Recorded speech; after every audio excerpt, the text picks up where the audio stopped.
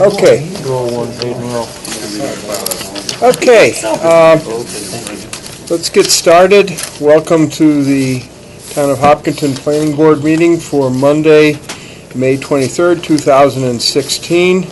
I'd like to start by thanking HCAM for taping and broadcasting the meeting today. We have 2 members absent today. So that tape will be watched by at least 2 people, maybe even a few more folks. I'd like to welcome our 3 new members to the board, and Brian Karp back through the process, the election process, and the appointment process last week. So Vincent, Dave, and Cliff, yes, you are welcome. Thank you. Before we get going with the agenda, I had Kobe pass out a letter to Claire Wright from the Planning Board, thanking her for her 3 terms of service on the Planning Board and also as a member of the Design Review Board.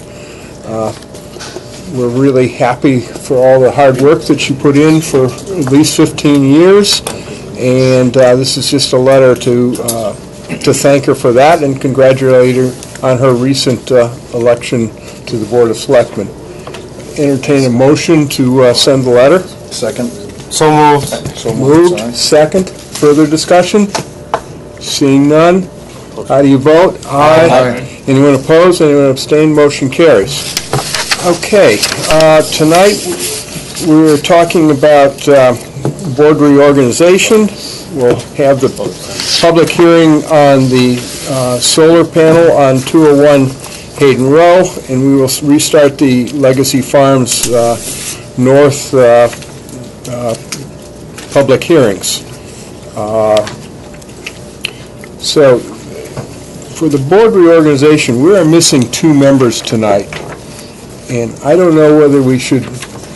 We typically do this at the first meeting after the election, but let me first ask: is everyone that's here now going to make next meeting, which is June 13th. June 13th. Yep. Yes. So I think we might have a full board on the 13th, so I would propose that we put off the reorganization of the board until the 13th and let all 9 members make that decision. If that's agreeable? Agreeable. I think that it's in the agenda. I don't know if anyone has a specific role they might want or not want, but we met last week to get new members, and it's on our agenda. We should meet that requirement. I can go either way as far as it, but this was a courtesy of letting everyone vote. I thought was maybe more important than voting it tonight. That's my opinion. I'd entertain a motion to defer the board reorganization till the beginning of our next meeting. And if that doesn't fail, then we'll do it tonight. So moved. Second. Further discussion? Seeing none, how do you vote? Aye. Anyone opposed? Nay. Anyone abstain? Okay, so we're going to put that off on a 6-to-1 vote till next meeting. So continuing on, let's see, it is now 6:35, so let's get the folks. 7:35, I'm sorry. And let's open the public hearing for 201 Hayden Rowe. This is a commercial solar photovoltaic special permit application and stormwater management permit application. Select Energy Development. This is a proposed 311 kilowatt commercial solar power installation on approximately 3.05 acres. Okay, so who's all going to present today? Hi, my name is Joe Marquardt. Good evening, new members. Joined by Miguel Lanera of Select Energy Development. Okay, just before we get going, we put together an outline today, and make sure Joe has got a set. We're going to try to kind of use a similar outline like we do for most of our reviews, and just to kind of go through things. Jim, can I get another one, Jim? All done? Them all. All right. We'll share. We'll share. So basically, from the outline, why don't we do a kind of a project introduction and overall review with by the applicant. Okay. Yep. If you don't mind, I'll use the board. It's easier for me to point than it is to describe. This site that Select Energy Development would like you to consider is 201 Hayden Rowe Street. There's an existing home here at 201. We're on the south end up near the intersection with Granite Street. Some of the members may recall that this parcel here, the 3.05 acres, was originally part of a larger tract that was involved with the Hayden Woods Garden Apartment, Davenport Lane, the condominium project up at the end of Hayden Rowe, is off-site just here at the edge of the page to help you get some kind of reference as to where we are. What we have is 201, which is currently under construction. Before the sale of that property, the final approval of Davenport Lane, a 3.05 acre parcel was cut out of that 25 odd acres. That is the bounds of the parcel we'd like you to consider this evening. It's got the existing home under construction. It's now foundation framing. PERD is about to start shortly. This was and is generally a residential use, but has kind of a historic past. There were some agricultural uses in this back area. The Valente sold vegetables. A local landscaper rented the parcel to plant landscape stock in the 60s and 70s. So it's kind of got a mixed use in its past. You can see here the areas of the tree canopy. The majority of this site through the center is a grass condition in poor shape, and up here at the front are what you'd expect with a residential home. There are lawns, there's a driveway, there's a gravel drive that accesses this right here at the south corner, but is generally was a residential use. The land in the back has fallen out of use, not as much in the landscape and crop growing as it has been in the past.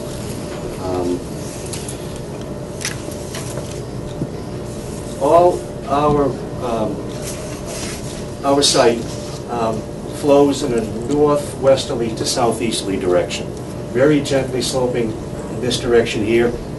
At the easterly side is an existing vegetated wetlands, highlighted by Ecotech, and has been subject of reviews by the Conservation Commission as far back as '09, associated with the Davenport Lane project. There are no rare species, no historical artifacts or historical uses of any kind associated with that parcel. What we are proposing, we'd like you to consider, is the construction of, as Ken mentioned a moment, our chairman mentioned a moment ago, 311 kilowatt electricity generation facility.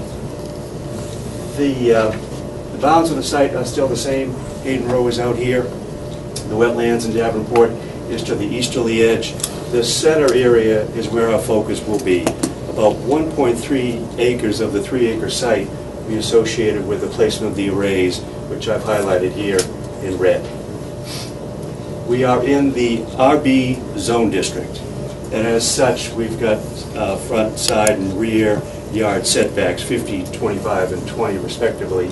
Our arrays exceed all those requirements, so we are further from the property line boundaries than we need to be.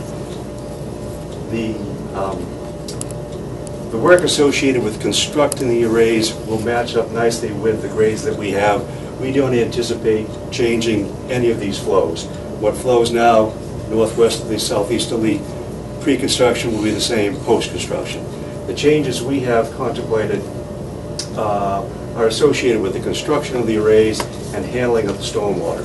So there are several trees in here on the westerly side, along the southerly side, that are in direct conflict with the array location, and then in conflict with the operation, the effective operation of those arrays. The rest of the work that we propose is to mitigate those stormwater impacts. So we've got grass swales that lead to a detention basin down here in the southeast corner and along that side here. But very little in the way of changes. It's a flat site. There is not a dramatic need for cuts and fills, and our designs don't incorporate any of those. We anticipate retaining all this vegetation to the north and to the east. There's no need for us to do the tree clearing. This, quite frankly, is an area that's jurisdictional to the local conservation commission and will allow a great deal of good to happen in that location. There will be some filtering of storm water. There will be habitat for plant and animal life that be retained. So, in abiding by their regulations, we see a lot of benefits to our project as well. What we are removing are the trees here in the central location along the southerly boundary line to the property line, the field stone wall through here. There are a couple of trees, one has fallen, a couple in the back here that will be removed as well for the function of those arrays. So what we have proposed to offset and mitigate those impacts is a line of evergreen trees in this location and along this other abutter to the northwest in that location there. 30 trees by my count, proposed 7 foot tall, 8 foot on center. The species is up for negotiation. We are going to utilize the existing curb cut in order to fit with the designs for the home that's under construction and to eliminate the need for a change in that curb cut. Folks, get used to that view shed along Hayden Rowe. It's not our intention to change that in any way. We will bring our driveway into the facility and provide access and a turnaround at this location here. We're generally 20 foot wide and we get an awful lot of driveway by the time we provide some turning radiuses for fire and police, for safety vehicles. The project, the 1.3 acres, will be enclosed in a black vinyl chain link fence, 6 foot high, for security and safety reasons, with a gate here at this location of the driveway. The fencing, we've attempted to achieve the requirement of the bylaw, and that the fencing maintain that minimum offset to the boundary line, and we do it for the majority of the fencing, except for a short section right in here along the southerly side. In order to utilize that curb cut, provide some separation to that home. Our driveway ends up in this location, and our fencing is 10 foot off the boundary line instead of the 25. We would hope that the board would consider that waiver, given the fact that we're trying to maintain that existing curb cut. As I went through the regulation, trying to gauge the impacts from our project, we feel that the arrays are a benign use. We have no buildings or facilities other than those associated with the arrays. So the arrays, concrete paths for the transformers and underground utilities, there are no buildings, there's no maintenance shack, there's nothing associated with those arrays that we need to add. In addition to them, there is no site lighting proposed. There will be some signage on the fencing, but no other impacts that we think will be of concern to the neighbors. As such, we mitigate the impacts we did feel that we were instituting because of the designs with our proposed plantings at the northwest and the southwest corners. In keeping with the spirit of the bylaw, our vegetative clearing, as I mentioned before, does not happen on the north side, does not happen on the east side, is here along the south and west sides. It's for the effective operation of those panels, so that we can get as much sunlight to those panels as possible. We have included in our designs and our calculations and on the plans, both construction era controls for the inspection and construction of elements of the stormwater system and the arrays, and a long-term operation and maintenance plan to ensure the viability of the facility. There'll be set schedules for clearing of the stormwater controls in and around the panels, keep the grass low, those sorts of things, make sure that the trees are healthy and providing the screening that we're intending. And all that is in our project designs. We think that this use, this clean alternative energy, is a great use for this spot, and we think that this design meets all your approval criteria. There's a summary in the submission package. We don't feel that the neighbors are going to find the use detrimental.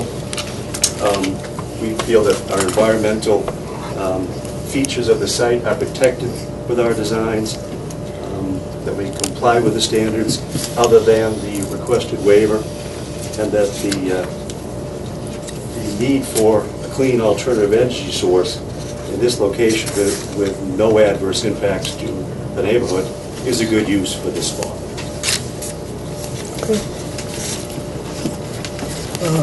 Why don't we go down the outline? Jennifer, principal planner, do you have comments? The only real comments I have right now at this time is just to point out the email received from Conservation today. They had just received a filing late last week from these guys and haven't had a chance to really look at anything other than there's a piece missing with the 75-foot limit of structure setback on the plan. So I think they're setting up a hearing with you early or mid. Yeah, our filings were a bit disjointed. I wanted to hit all the players at one time, but unfortunately Conservation lagged behind planning board filings.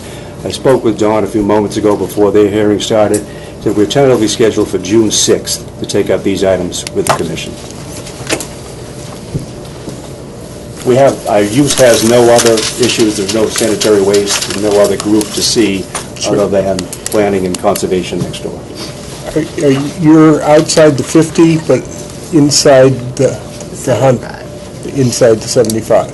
Correct. So that might be of concern. Under the local wetland bylaw, they're required to keep structures outside the 70-foot unless they request a waiver, which I believe they're going to do. Yeah, commercial facilities need to be 75 foot, but it's something that the group can consider and waive. Okay. Yes. Yes, go ahead. Since you just brought that up, a quick question, Mr. Chairman. The fence line in the back, I can't tell on my copy. It looks like it's right on that 50-foot line. Is it, or is it Just beyond? inside the limit of work. It is within the limit. Yeah, It is 50 inside, or it's outside the 50. Correct, outside the 50, 52. I couldn't tell if it was 60. inside or on it, but okay. If I may, through the chair. Go ahead.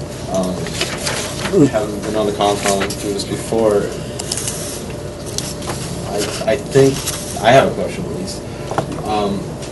I hear what you're saying about the curb cut and kind of want to keep that going and having that width you have, but why not have the interior parking area, driveway, construction area, whatever, like 20 feet closer, and then move everything else 25 feet closer away from the wetlands? Is that an option, or? Well, when we get into that, when we get more into the detailed stuff. Sure. I mean, it's a very good question, but let's try to get through the outline, and then we'll add to that. Ada. Thank you, Mr. Chair. So we had prepared a review of the project. I'll run through the highlights for you. First off, it is in a residential zoning district, but our first comment was, given that it's commercial use, whether it would be a good idea to consider the additional buffer zone for commercial, as per your regs for commercial facilities. I'm not clear whether the bylaws allow for that, or if it's just something that might be good housekeeping practice. As the applicant mentioned, the fence within the setback, we were pointing that out and wondering if he angled his driveway a little bit as he came off from behind the house, if he could. He's probably not going to get completely out of the setback, but he might improve the distance. We realize it would also impact the backyard of the residents, but in keeping with the bylaw, thought it was worth looking at.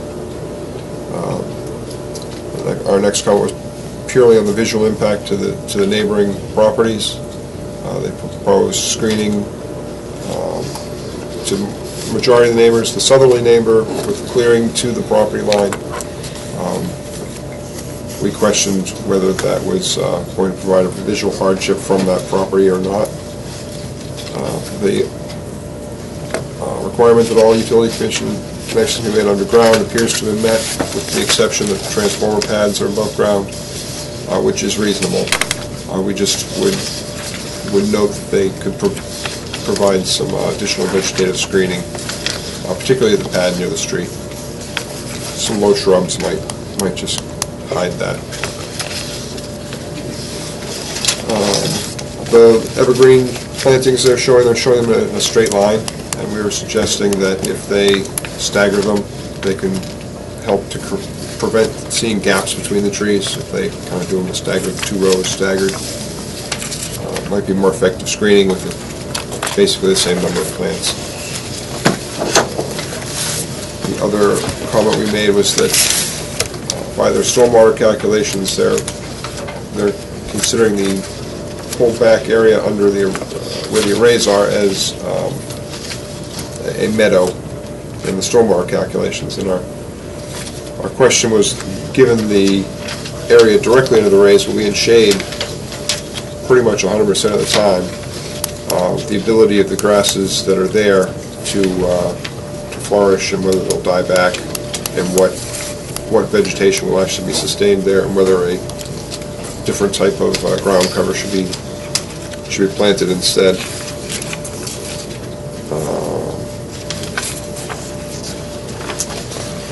The driveway is proposed as the main construction access to the site, and as such they're showing the typical stabilized construction entrance, and they're showing that being constructed right to the property line. And we just questioned whether or not it was prudent to have at least an agreement with the neighbor that there may be some need to restore that portion that may impact his property, or whether there's an easement that might be required. We note that the conservation will need to be involved, and also that the security fence, the detail for the security fence showed a 6-inch gap, and we just wondered why. Could be for wildlife. I'm sure you can provide an answer. And lastly, the majority of the stormwater comments all form around the central idea that the back where the arrays are is being modeled as a meadow with no impervious surfaces by the calculations. And now we understand that the way it will work is, the water hits the solar arrays, it runs off, it hits the ground, and then it runs underneath the next array in the row. So I agree with the applicant from the standpoint that it shouldn't be modeled as a parking lot. But on the contrary, I don't think it should be modeled as a natural meadow either. So I think there's some middle ground that would seem prudent. And wonder where we could come to some consensus on that. And the last comment was on the TSS removal credit for the grass swales. And speaking with the applicant's engineer this afternoon, he had contacted me. He brought up a good point that there shouldn't be any suspended solids to be removed and to worry about. The arrays themselves should be clean runoff. There's no, other than, just dust from the air, there's nothing that's really should be of impact. So that comment may not be necessary, and to be honest, the Concom will deal with that as well. So we could leave it to them. Okay. That's the rundown. Okay. Now we're at the point where we've kind of got an overview of the project, and now we're going to add and this is both the planning board members first and then members of the public, to add to our outline. To add into the outline is kind of like brainstorming. You just kind of get a subject out there. We will talk about the subject in great detail as we go down the outline. We proposed A through G. I think Frank had a good one to begin with, which was really talking about the layout, and we'll add that right on there to the outline, is basically a layout and where the panels are relative to, I'll say, the upland area, I guess. So we'll add that and to that. The other ones we have a detailed discussion on a waiver request, the driveway width, the meter pad location, lighting, though I don't believe there is any, so it might be a quick discussion, screening, Conservation Commission, and stormwater management, which will include all of the items that Beta had put in that area. Are there other members of the board that would like to add additional? Cliff? Yes, you had mentioned something about removal of the stone wall that is existing. Did you mention something like that at the beginning? Simply that our property is bounded by the stone walls, and along that southerly line, we'll be removing vegetation up to that stone wall. Oh, up Won't be moving the wall. You won't be removing the wall. I thought you said you were removing the Yes. field stone wall as well. No, I'm sorry, Okay. we're removing the vegetation up to the property line, which is the field stone wall. Okay.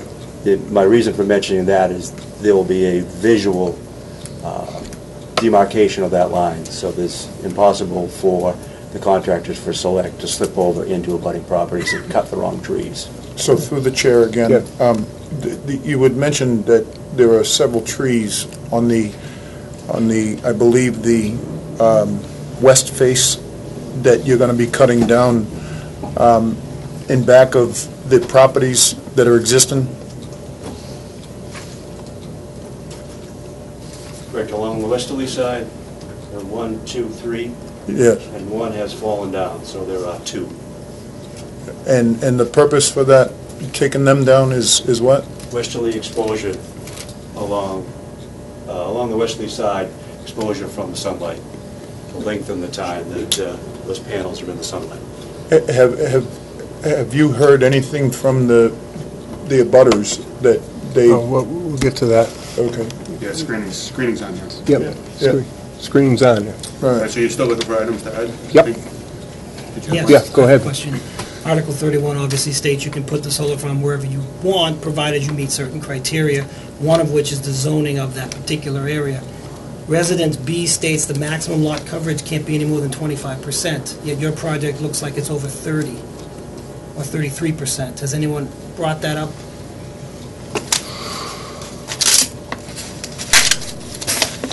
Because it's a 3.05 acre lot with a 1 point something acre array. That's a third, at least by my mind. It's an interesting point. You might look at the aisles in there as not being covered. The lot coverage is proposed at 14% versus the 25% maximum. 14% because of space between the arrays? Or? Right.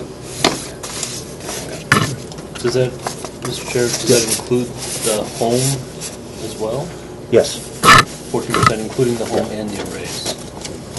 And if I may, one more Go question. Your maintenance plan calls for 4 times a year you'll be going to the facility? Minimum, 4 times a year. Will you be coming more than that?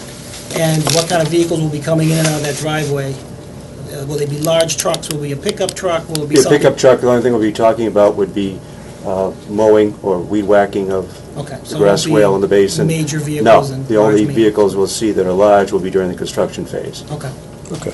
So, You're looking at items to add, Mr. yep, Chairman? go ahead. Just kind of give you some bullets. Yep. Array size, just had a question about that. Okay. Go ahead. The effect on Davenport, Davenport, these are probably just quick hits. Yep, but, yep. Underground utilities. underground. I don't think this is appropriate, Yep. but I just want to throw it out there. Sidewalks. It's always a good ask. Okay. We're good. Other ones from people? Go ahead, sir. I was here originally for screening. I'm on Yeah. 199, which is just north property, that's a small lot there. Okay, But more importantly now, and a safety matter, is the pad that's going to be at the end of the street side of the lot. yep, we got the meter pad location as one of our bullet items. And Because I we'll- won't be able to see backing out of my driveway. The Got it. smallest bit of snow that gets piled there in the winter blocks my view. You know how that road is. Absolutely. It's going to be a tough Okay, Through the chair, is that Mr. Cornier? carrier. Carrier. okay. Well, street Oh, items go- as well. Go- Yes, go ahead. Okay, Jane Moran, I'm a member of the Upper Charles Trail Committee, and I'll just take 2 seconds and explain why I'm here at these meetings lately. And our committee has been charged by the Board of Selectmen a few years ago to come up with some trails that go from the Milford Town Line to the Ashland Town Line. And our committee has been working hard over the years to try and figure out how this is going to happen. Just one of the various methods of how we're going to do this is to try and approach developers as they come into town and see if they would be willing to grant us an easement, the town an easement, and they're in the 50-foot buffer zone along in this particular case, I think it would be the north and probably the east. And that, we have some very, $50,000 visual concepts of how we're going to tie in from Milford to Ashland. But in order to do that, we have to be able to reach out to our community members in a cooperative manner and try and find out if they're willing to grant us this easement, grant the town this easement, so that we could someday go in there and maybe urge them to help us develop this trail from one side of their property line to the other, and in joint cooperation with other property owners along the line in this 50-foot buffer zone, which is no man's land, and in an effort to achieve this goal. So I'm looking at this map and... Before you get there, Mr. Chairman, through you, Yeah, could you just give us an overview for this? Because my impression is the trails would run on the west side of 85. Where do you plan on crossing over? We have not determined where that is going to be. Our challenge as a town is that most of the railroad bed was sold off to private homeowners over the years, over the last 80 to 90 years. Our challenge is to incorporate the old railroad bed where we can, but where we can't, because it's private ownership, if they're willing to sell it to us, that would be fine, but if not, we have been charged with finding other avenues to develop this trail. One of our thoughts is to come from the Milford Bike Trail through College Rock, up through all of these properties, and eventually get to Tadaro property, which the town owns.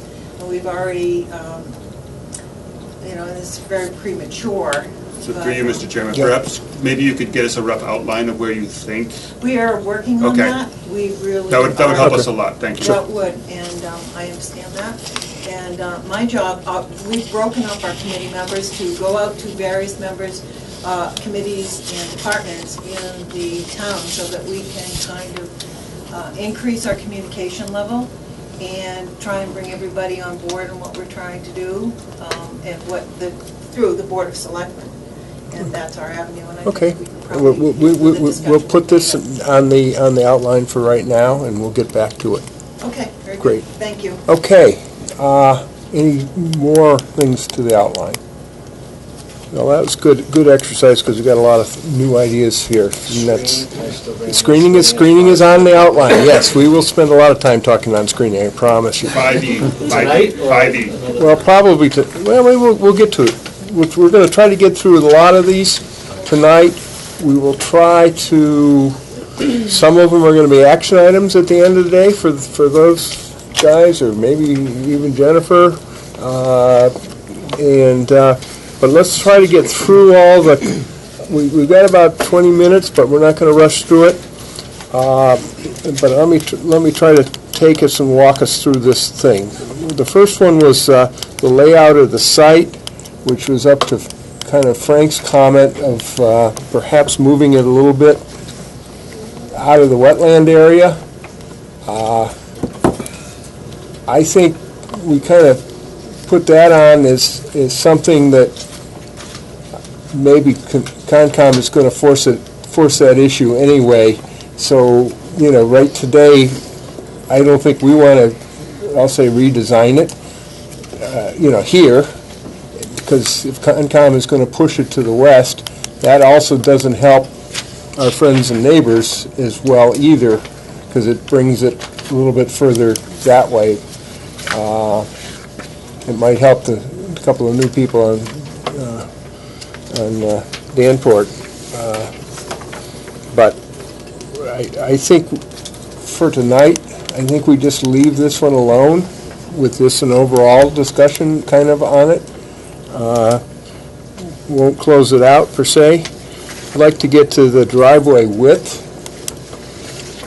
When I looked at it, I thought the driveway width was way too, I don't know why you need a 20 to 25 foot wide driveway, particularly when this is just not going to see much traffic or anything.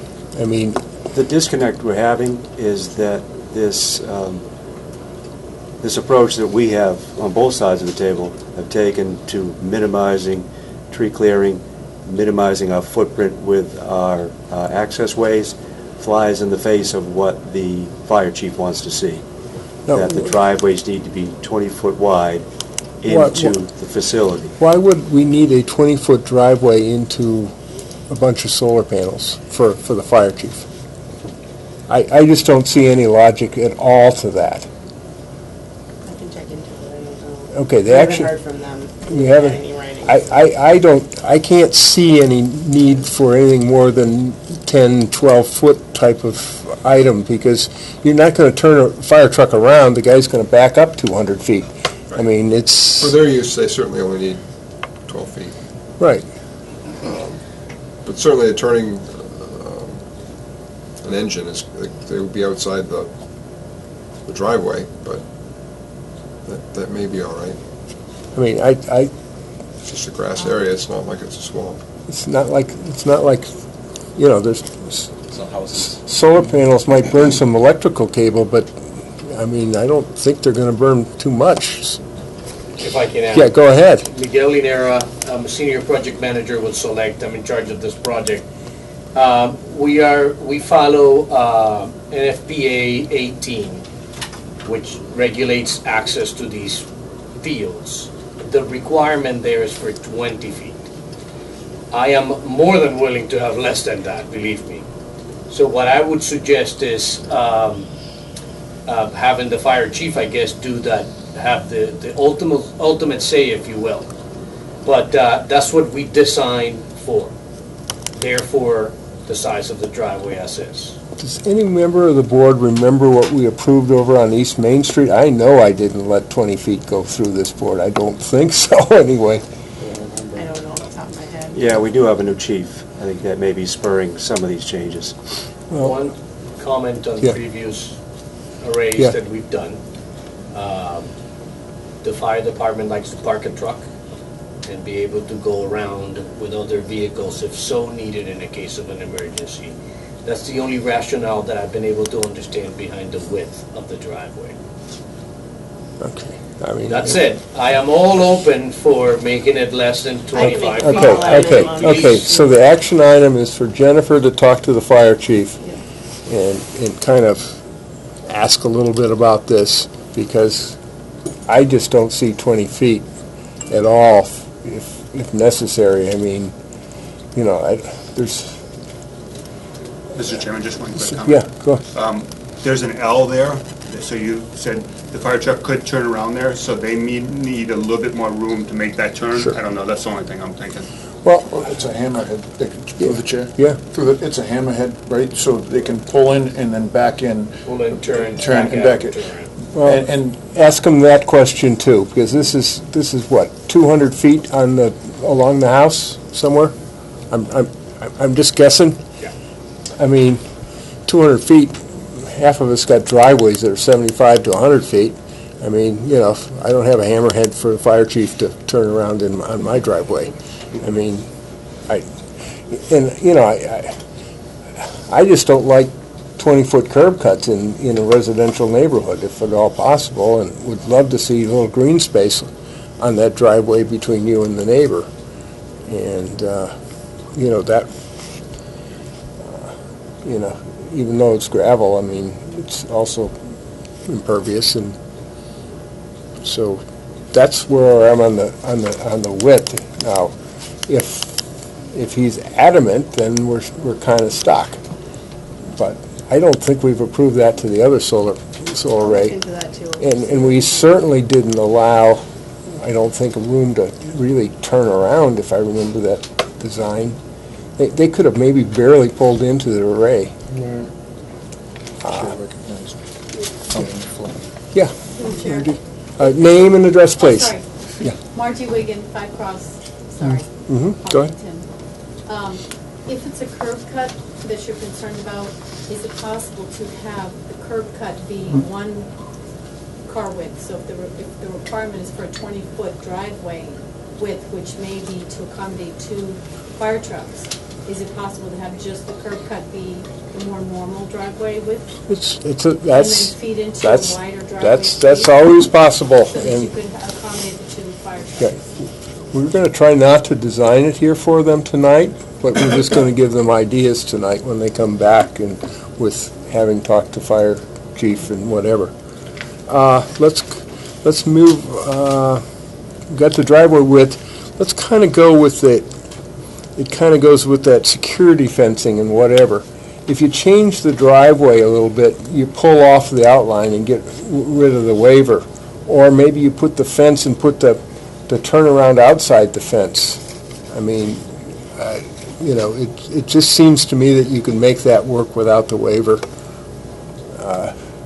If you, I'll say, kind of work at it a little bit, you know, with that corner. I'm personally not so sure that we want to set a precedent of changing and allowing that kind of a waiver on this. This is our second one only in that we've approved, and I will admit it is probably one of the best, you know, one of the most least obnoxious, other than having somebody having a field or a bunch of trees behind their house. But I mean, solar panels don't make too much noise, and you know, you get kind of used to them, I guess. But if we don't have to change the fencing and keep with the bylaw, I think that would work out much better. And if you don't have a 20-foot wide driveway, I think that gets you closer to that. But then again, I don't want to design it tonight. Yeah. Isn't our ordinance 20 feet for an access road? Is that what I believe we have in ordinance for? Well, this is if it was a roadway to a bunch of homes that don't have sprinkler systems in them, and I'm not sure this meets that criteria at all. And so that brings up my question: is there a future projection on change to this lot once the solar panels have been put in, and to get to the back through? No. With the wetland, Are you referring to the width of the driveway? Yes. What we're hearing from the chief is that all access drives that they will need to use to treat any potential issue at any site across town will be 20 foot wide. We try to keep in line with that directive from the chief that we've now heard on a couple of projects. But it hasn't been specified for this project? No, Ash Street, if you sprinkle the house, you can go back to 12 feet. Doesn't make any sense to sprinkle these. I mean, that's the genesis for the. Yeah, got it.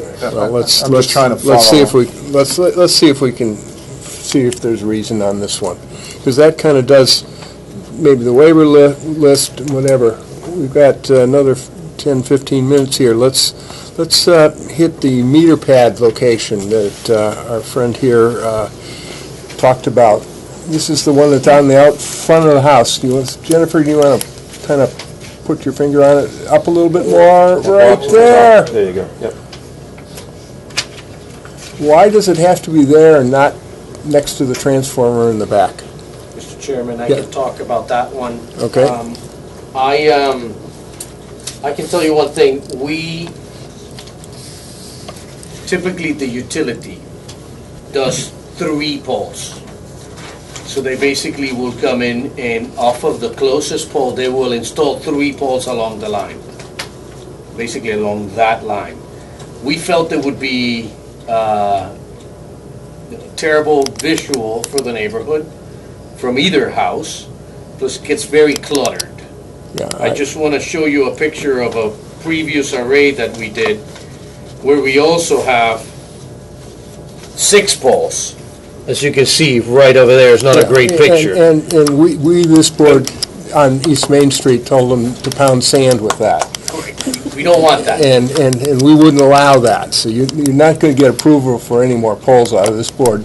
So the alternative is a concrete pad, I think it's 5 by 8 if I'm not mistaken, Sure. where they will put the meter box. Okay. We haven't gotten explicit dimensions from the utility yet. It could be there, it could be 5 feet forward, back or forward. Why couldn't it be behind the house? Or right next to your transformer pad? I don't know the answer for that. We had a meeting on site, and they told us it has to be a certain distance from the pole that's right there. I'm sorry, I don't recall what that number was, but while meeting on the site, it was decided this is the spot. Well, why don't you go ask them again and tell them the planning board doesn't like it out in the front yard? It is though, if I may add, in the property.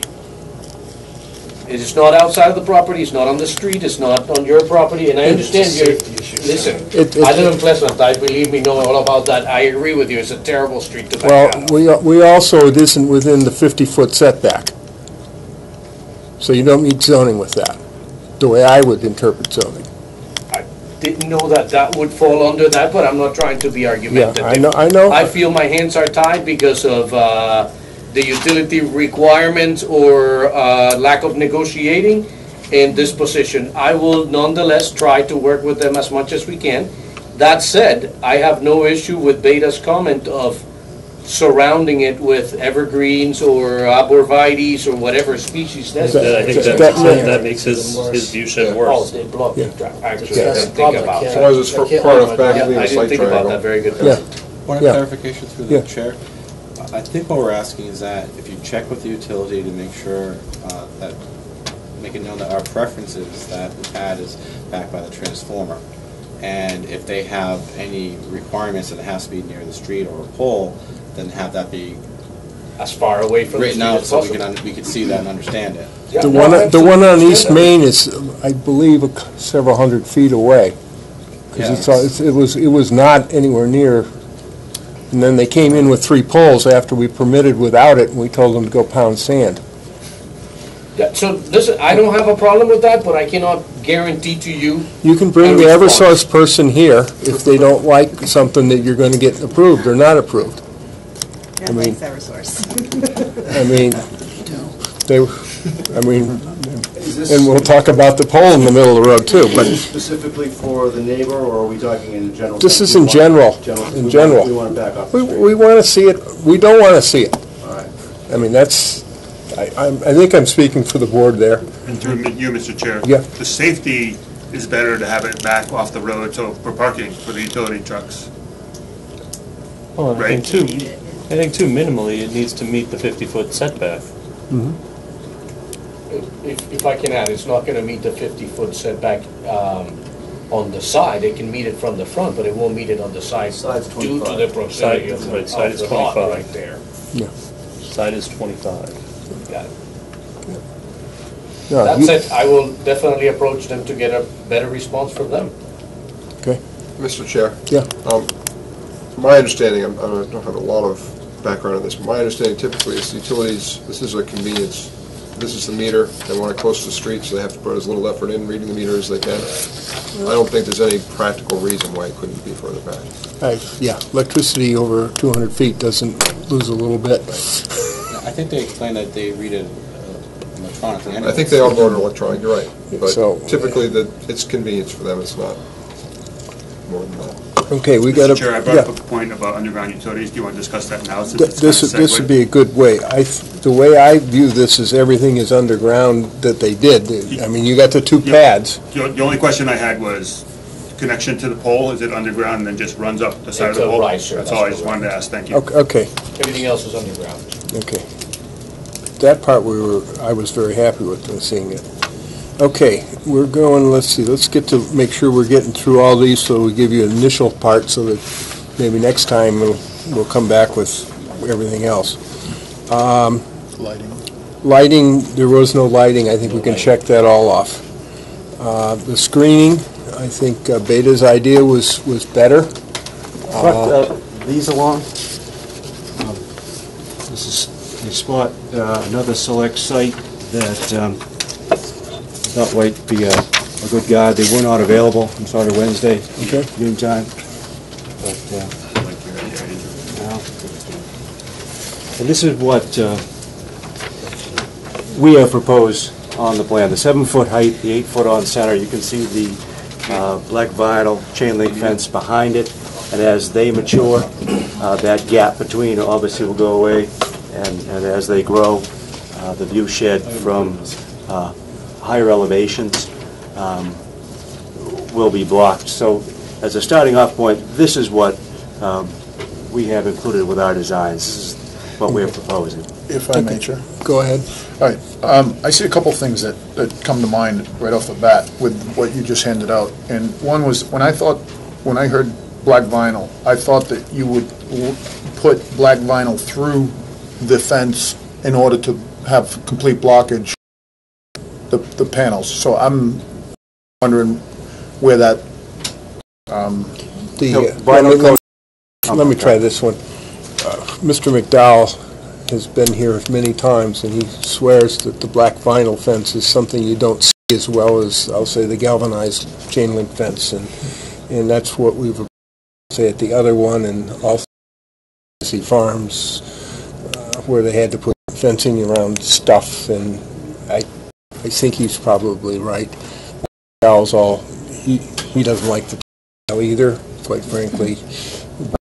On the top rail the last time we were at, but because he says that's what makes it more visual than anything else. To me, top rail, you're going to be solar panels, which kind of look like top rails to me. So, all right. So my next part of this is the arborvitaes. The deer like to come and chew on the arborvitae, and when there's no food source around, and they don't take well for a long period of time. And so, and like the chair had said, staggered distancing between each would allow visual impact to be at best. So I don't think that arborvitaes are the right way to go under this design that you're with. I think that something else should be maybe brought up as far as screening with regards to that, because it's just, I've seen it happen all over where trees just get from 4 feet up, 4 feet down, Yeah. and there's nothing left. If I may add, and again, I'm be wrong, these in this installation, remote, there's nobody there, and they haven't been chewed, and I know for a fact there's deer there. So somehow this, which I apologize, not right now, I could have that incorrect, I don't want to quote that and say the wrong thing, was requested to us by the planning board in Holliston because of that. They have proven to be successful. Okay. In Holliston. Okay. There is an arborvitae that's near all Okay. Front Street house. Yeah. They're chewed up. All gone. Yeah, you can tell how tall the deer Yeah, are. that's right, that's right. Looking forward, I would rather, would be permanent that you. Let's try to wrap this up today. I think we got all the ones that would result maybe in a plan change time. I would advise you to talk with your neighbor and try to make him as happy as he might be for our next meeting. I don't want to. What about that setback? The fence. The fact they already know what they're possibly doing. One of the items somebody added was array size. Would that affect the plan change? No, I just have a question about the size because I did 860 units and they're 0.26 kilowatts. And come out to 224, not 250. Math wrong. Tell you, give me 1 second. Have let me see where. Sorry, we have 36 full tables as shown. They have 24 panels each. Okay. That's a total of 164 panels. Yeah. And we're using 160 watt. Okay. It said 260 in the Type Is it just a big deal? That's fine. That's fine. It Thank is you. an 11 kW. Okay, thank you. That's good. Size. Okay. And I was. Just say something. Yeah, sure, go ahead. There's a tree that was proposed to be down at the corner of my lot. If you turn that over. Sure. Remove that tree until this discussion is finished. The trees have been knocked down. I want to make sure that you can see it. The one on Right there, that one. Because that will screen the portion of the array. And, From your yard. and the arborvitae of the deer have decimated. So it's knocked it out. So they're good. Deer are absolutely not. That's why he doesn't get into that there. Discussion of screening continue at the next Yes, yes. I think conservation might be rearranging this a little bit. That's my gut feel. I mean, they did it on the last one, and then once they do that, then things get a little. But I giving them some design parameters. Mr. Chair? Yes. Since we're starting to finish this up tonight, can we make sure that they understand we're all, they should be thinking about the staggered screening, the staggered plantings? And just for clarification, was there an answer, not to put anyone on the spot, but Phil, are you okay not touching the tree that they're asking about? Talking about, I'd like a, it's a tall tree, and it's going to screen the panels. I'd rather look for an alternative. It's kind of, there was 2 fir trees sitting, dying, and I pushed it over, and the other one is in existing. Until after? Yeah, until I can wait. I'm not going to push it Well, I over want to now. hold off until the screening is put to bed. I don't want that bill coming, Sure. bulldozering that thing down before we put this to rest. Figure out what's going to happen. I think that's sure. Beta report, you said you had some about stormwater measurements and you said you didn't feel comfortable at all. And I'm looking at now, of course, it's under construction, but historically, I'm looking at some. And it's clearly a meadow to me. I mean, That was the point. The existing meadow, and they have modeled it in the proposed as a meadow. And my point is that it's not like a park, it's not a natural meadow. That was under cultivation for 100 years. One of the that with the last one, I remember going to a farm that's up there on 8 in Southborough, and I was amazed how much stuff was growing underneath the panels. I mean, it was. I didn't see the runoff and stuff like that. That I. Yeah, it was just it's in Yeah. shade that. If, you know, That array, that graph, the grass is growing underneath all the arrays. okay. Let's see. Time is at best meeting on the 6th, Correct. and our next meeting is on the 13th. If I ask you to make some changes, you won't have anything time. Yeah, we would be better suited meeting after the... What's the next one after that, Jen? And we have nothing on that agenda at this point? I just said we have nothing official on the agenda, that is correct. Okay. We potentially might have the new elementary school if they have anything, but they have not filed a piece of paper yet, so. I'd entertain a motion to continue this on the June 20, 2016 at 7:30. Second. Any discussion? Seeing none. Vote aye. Anyone opposed? Anyone abstained? Carries. Okay, thank you very much. Very productive, I think, today. That was continuing both hearings for. Oh, and this is the stormwater and the other, yes.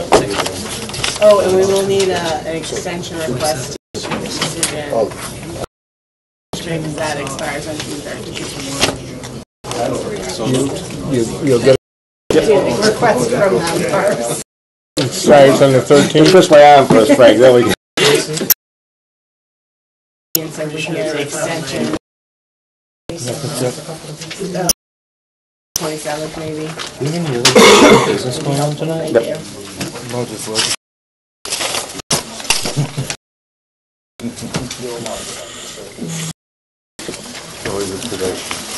Okay.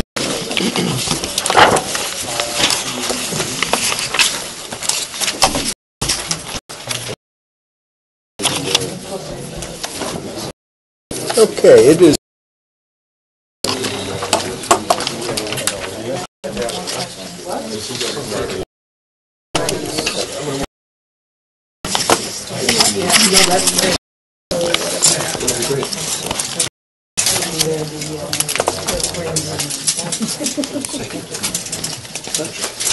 Okay. Come on down.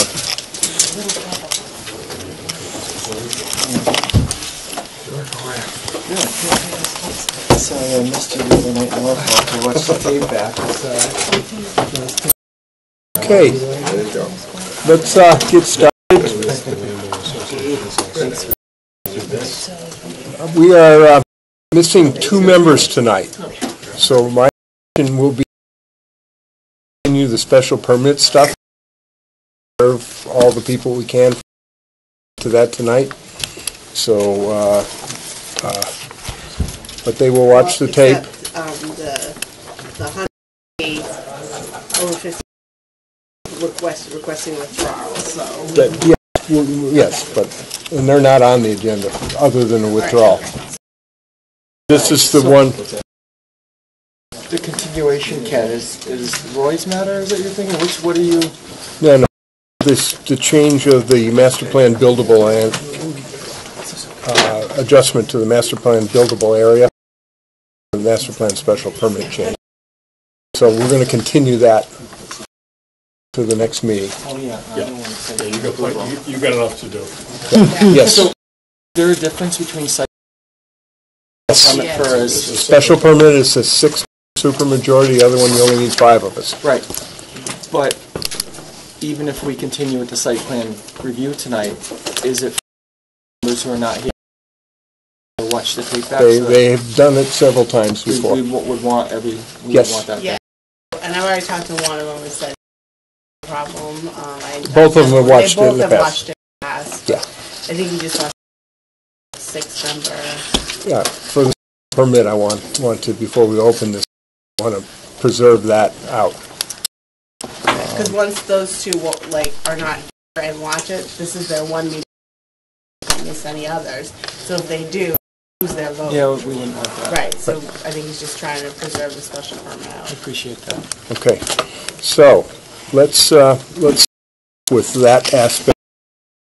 Well, let's open the public hearing for Northwest Northeast and North Club Villages at Legacy Farms, application on the Osmond site plan review. Also a special permit without any further discussion.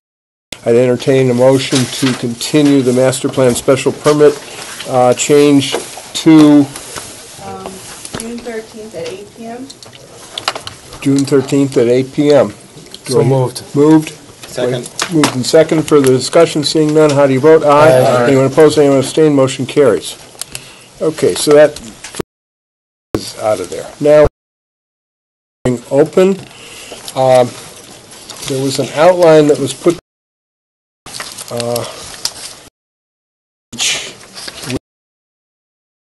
key bullet points, so there's a table today. And what we've left out was the Director Planner report and also an opportunity to add to the outline by the Planning Board. And so we'll follow this kind of revised. Everything else is pretty much the same, I think. Since we've been talking about this, basically all but three of us are kind of up at a little bit more level. And we've got 3 new members tonight. We're going to go through, because we're starting afresh, but we're going to go, our 3 new members are right here, all on my right today. They're going to dictate, because that isn't to say that us seasoned members aren't going to chime in and maybe help the discussion and explain why we are these things. But it's really up for these 3 new members to get to the point where they're comfortable to be able to make the vote. So they're pretty quick so far. Let it go, and you know, all set. The only last thing I want to say is a preliminary thing. You know, Roy is working on some LNG safety stuff, and we want to get that peer reviewed, and then at that point we're going to feel, I think, a lot more comfortable about the whole thing. That's a key, I'll say the plan to get to approval. This week. Okay, and then it'll take us a couple weeks probably to get peer review it, etc. So anyway, why don't we get started with kind of an presentation, general overview, give them the soup to nuts, and you can take a little bit more time on that if you want to explain a lot of the features, but it's, I mean, it's public allowed to be part of this process too. You've got 3 key people to listen to you. Great. Okay. Thank you, Mr. Chairman. So for the record, is Mark Mastriani, the applicant of the proposal before, and here in the back with Pulte Homes as well. So we're the co-applicants. And to my right is John Kusich and Matt Merva. They're the civil engineer and the landscape architect with Bowler Engineering, who's been helping us with the process. I just wanted to say congratulations and welcome on your election appointments. We're started again at Legacy Farms, and Matt actually has a intensive and thorough presentation to bring you up to speed, and that's what we anticipated doing, and we wanted to do pretty much everything that we resubmit. And I don't think the last here working with the board and working with Beta and working with the design review board has been a waste, because it's really that allowed us to improve our plan. The plan that we've resubmitted kind of incorporates all of the improvements and all of the comments that we've heard over the last several months, and that Matt would like to present today, and through all of the changes that and present the plan that we've submitted. Does that sound good, Matt? That sounds perfect. Okay, great.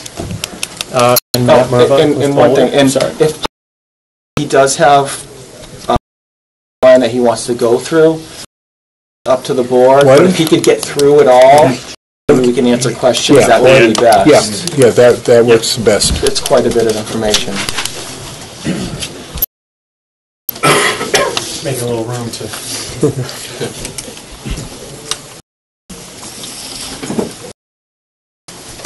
Thanks for your time tonight again. Polar Engineering Tech. Been working with Pulte on the plans for a few months now. We're excited to be back in front of you tonight and present how we got to where we are today, but also some of the new features of the plan, and really bring everybody back up to speed with where we've come over the past few months. Just generally speaking, beginning of the permit process last year, we've worked closely with the Conservation Commission. I believe we need to go back to them once we have these plans approved by the planning board, but they're providing very positive feedback so far. The plan you see before you actually brings the development away from a lot of the resource areas and buffer, which the Conservation Commission was much in favor of. We've worked closely with the fire department on roadway widths and turning radii, and been able to refine the plan to their satisfaction as well. Worked closely with water and sewer department. Met again with the design review, who had ultimately signed off on the change that we've been working through months. They had a lot of great input on the, and I'm going to walk through some of those components tonight as well. And then we've with Beta, who's been reviewing this project on behalf of the town. They provided comments on the initial submission. We responded to those comments. We met with Beta.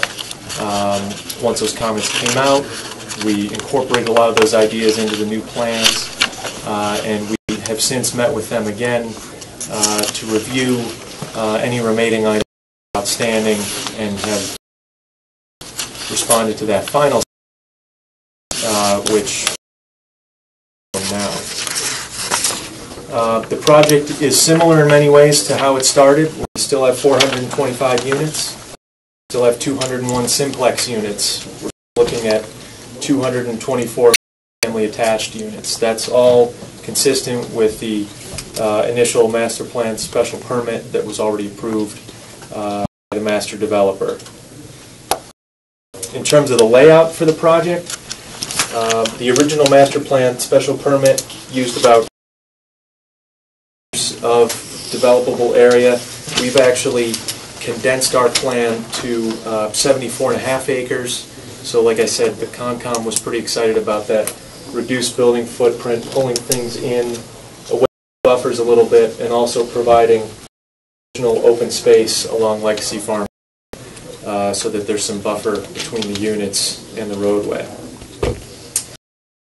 Also, in terms of ways are now 20 feet wide. Some iterations with the fire department on that had settled on that acceptable to them. We're providing sidewalks throughout the for pedestrian access, and we're providing contiguous access to open space all around the project, which I'll get into more in the network plan. In terms of the site grading, we point out that the north project differs a lot from the south project that's already been permitted and approved, built, in that there's a lot of topography that we're dealing with here, which we feel is kind of a benefit to the plan because there's a lot of relief from the main track Legacy Farm Road North neighborhoods that are attaching to. There's a lot of grade differential. For example, in the northeast village, the driveways into the project around elevation 4 sloping down away from the road, so that by the time you get down to this basin here, you're at about elevation 356. So there's about 100 grade change here as you traverse. So you're never getting a full view of the development. It's really kind of cascading away from you. On the North Club Village, here,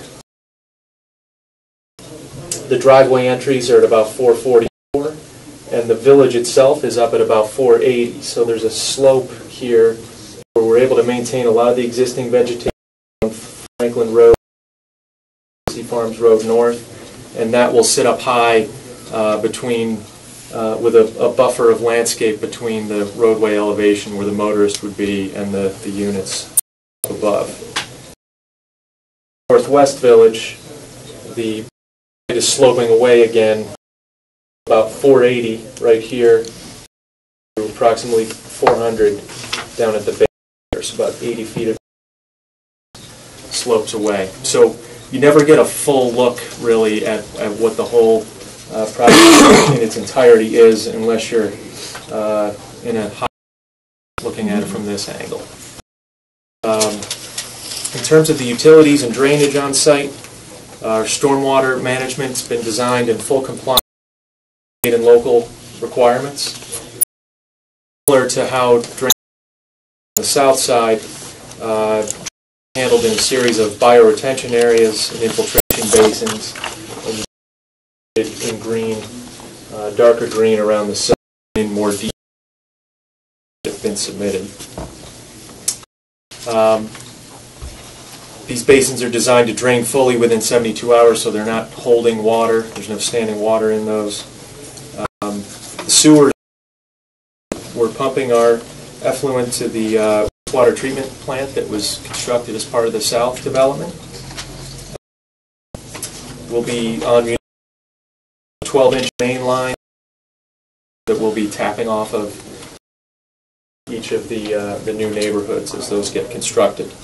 And each village will have an 8 and a 12-inch main going into those areas. Electric and phone extend into each village also from Legacy Farms Road north. Trash pick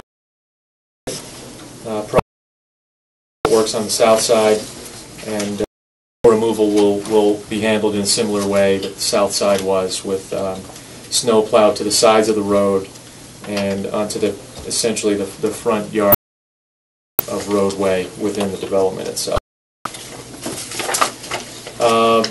So just in terms of the landscape concept that is part of the planning, we kind of walking the site with Pulte extensively to understand the characteristics of the land, some of which I just mentioned in terms of topography, but also in terms of buffering properties and where we can maintain some existing vegetation where there are some mature stands of trees. A lot of the land has been in agricultural use, obviously, over the years. There aren't a lot of areas. A lot of it is sort of old field succession type of landscape that you would see. We do have some significant vegetation on this hillside of Legacy Farms Road North where it intersects, which we've made sure we've captured and maintained, along with healthy along where the Mezit properties, which we've enhanced with additional planting. And then, as I said before, we've tried to make things compact and tight so that all of the surrounding the property will be maintained, and there'll be a trail network going through those areas as well. And then there's some great spots, such as along Legacy. There's a pines here that we really thought was pretty special. There's an old stone foundation in this area. All of that's going to be left in its natural state. We're going to provide some additional around it, hold the home.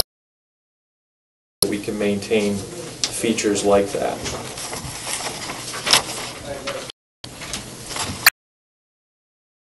In addition to whatever existing vegetation, we're also proposing quite a bit of planting of our own. We're looking at about 1,600 new trees to be planted on site, 1,000 deciduous, and those are in addition to all the trees that were originally proposed as part of the construction of Legacy Farms Road North to be planted by the master developer.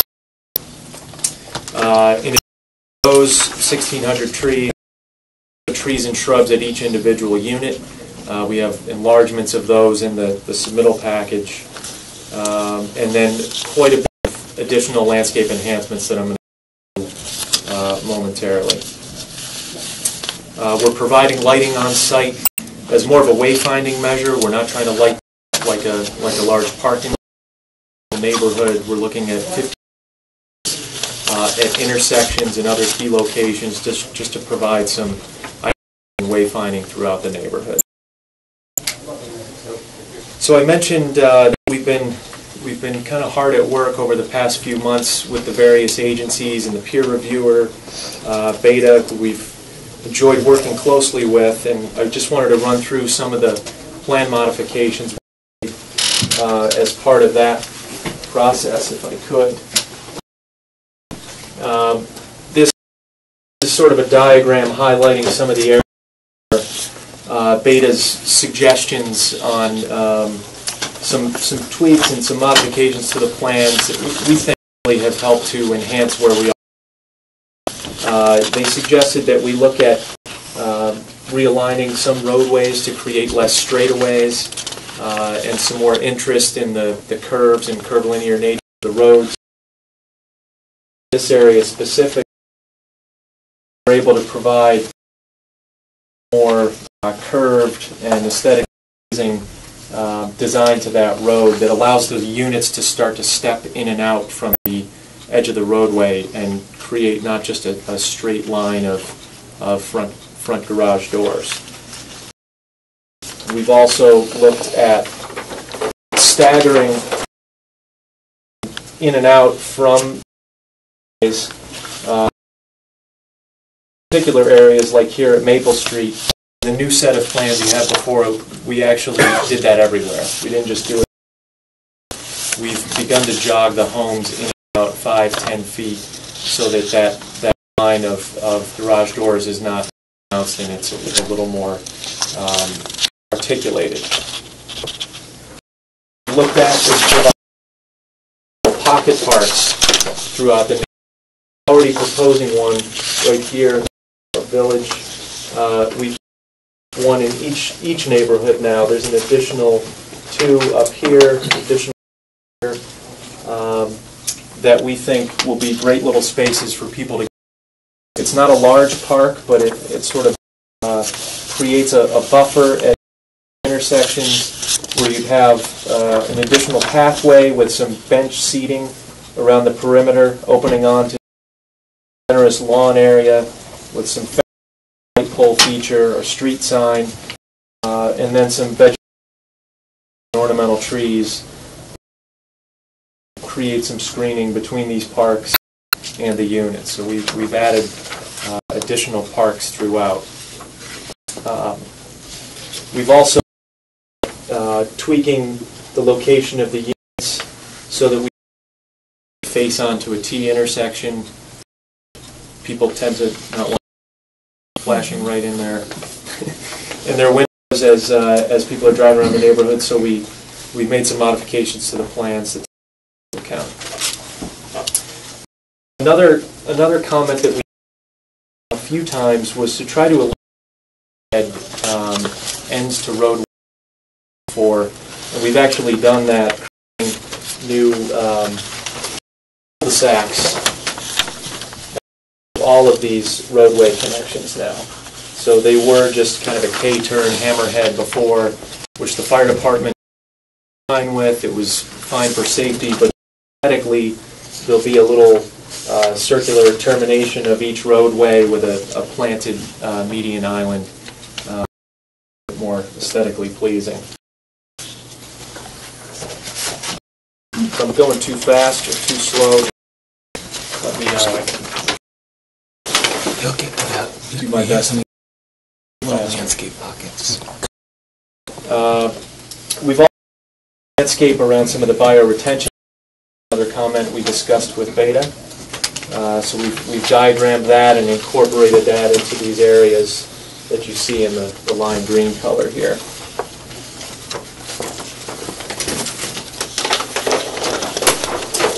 At all of the entries from Legacy Farms Road North into our neighborhoods, providing an enhanced planting feature that'll consist of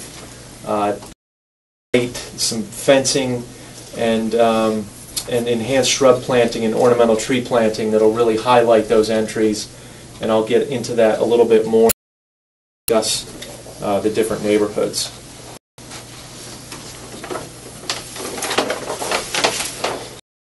Additional landscape in between the between the driveways to further articulate the division between the units,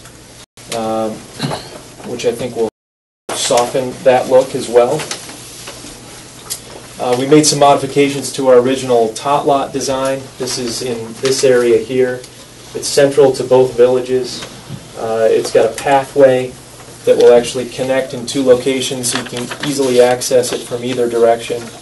And we've also provided a fence along the roadway edge to keep errant soccer falling into the road a little bit. So we've looked at some beta comments relative to that and incorporated those as well.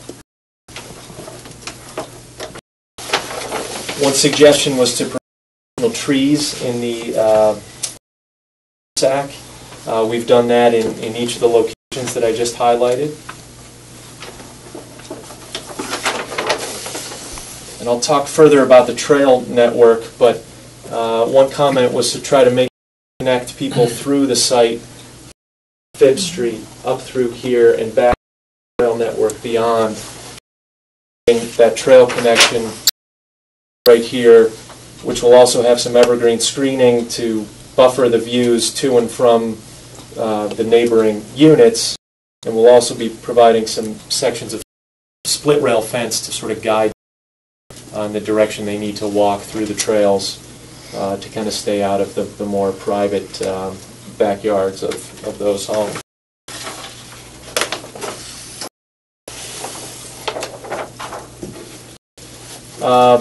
Another thing we've been looking at as part of the design review board process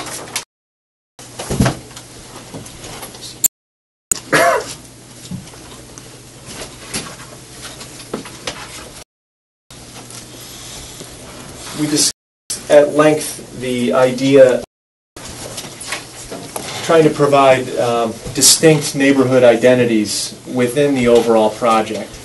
What one comment was that we kept hearing was, we don't want these all to look the same, we want them to have some distinct characteristics, and what we do is incorporate a family of street trees, flowering trees, furnishings, lighting, fencing into each of these neighborhoods, so that that theme would be picked up in their pocket parks, in their entries into those neighborhoods, in the street trees that are planted along those, so that this neighborhood has a distinct character that separates it from this one, so that each one is a unto itself.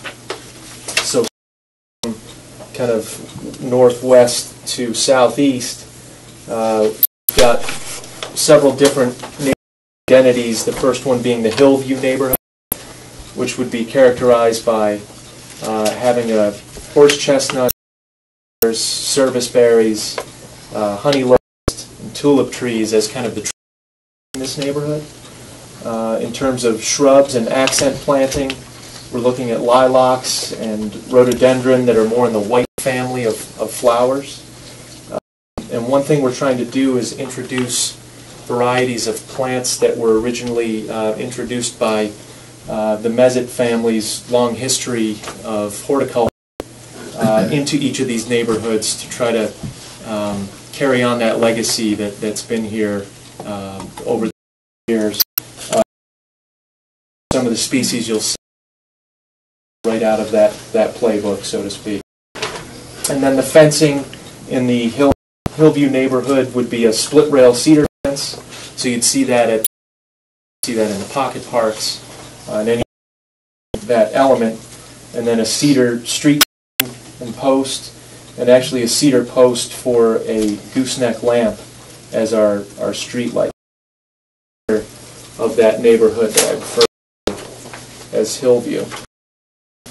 really sorry you're looking at my back here. Oh, that's in this.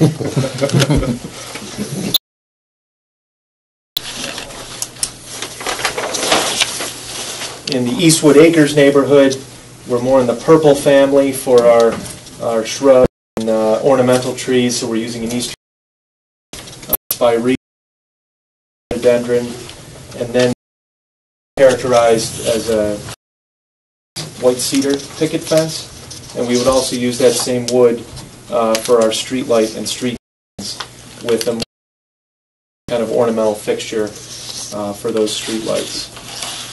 And again, those elements carry through in the pocket parks and the site entry in places where we're providing. Oak Glen neighborhood, still a white, but now we're using a split rail. Similar street sign and street light, kind of cousins here in sort of the same region, so we wanted to pick up on some themes. But our flower palette is more in the yellow range here, and then using dog, red oak, and accent.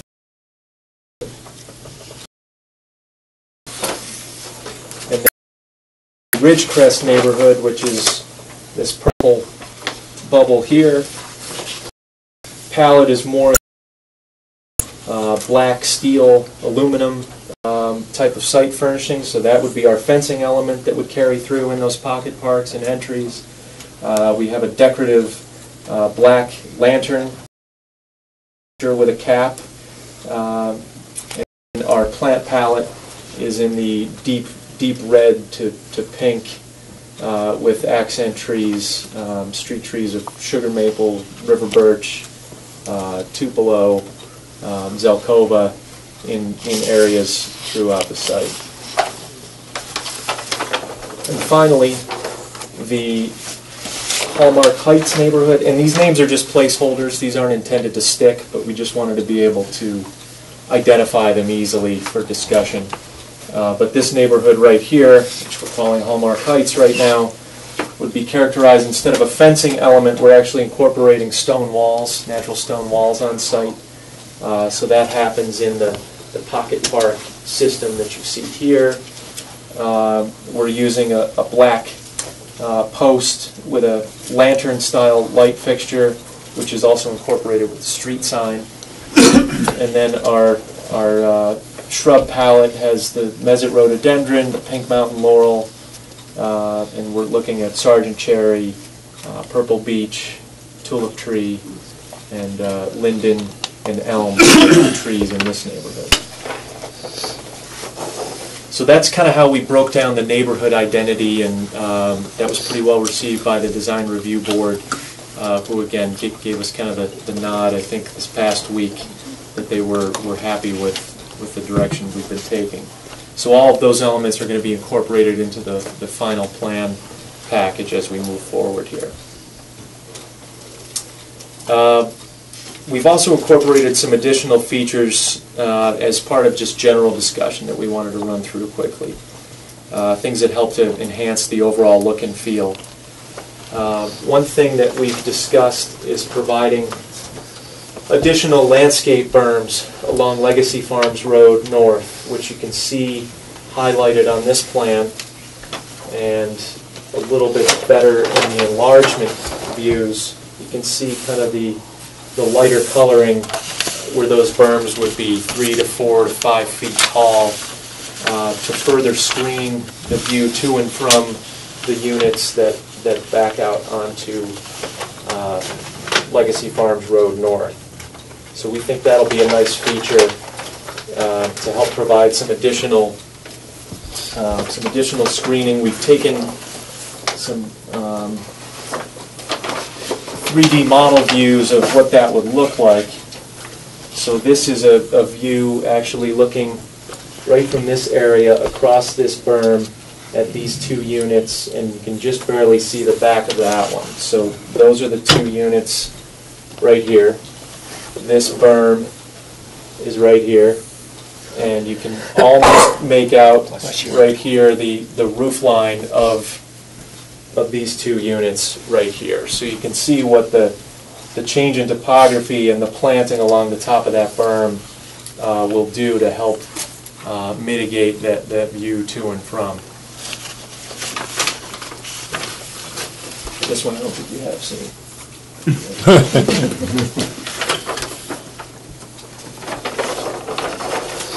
And then this would be a view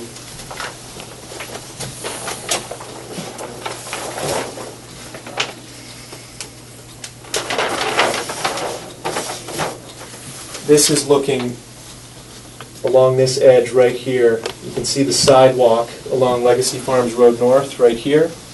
And you're looking across these berms, basically at the back of these units here. So those are pretty well screened by that berm as well. So again, that's happening all up and down from this basin over, essentially all the way up to the end of the development. And in here, we really have quite a bit of grade change already sort of built in naturally, and a lot of existing vegetation to remain there.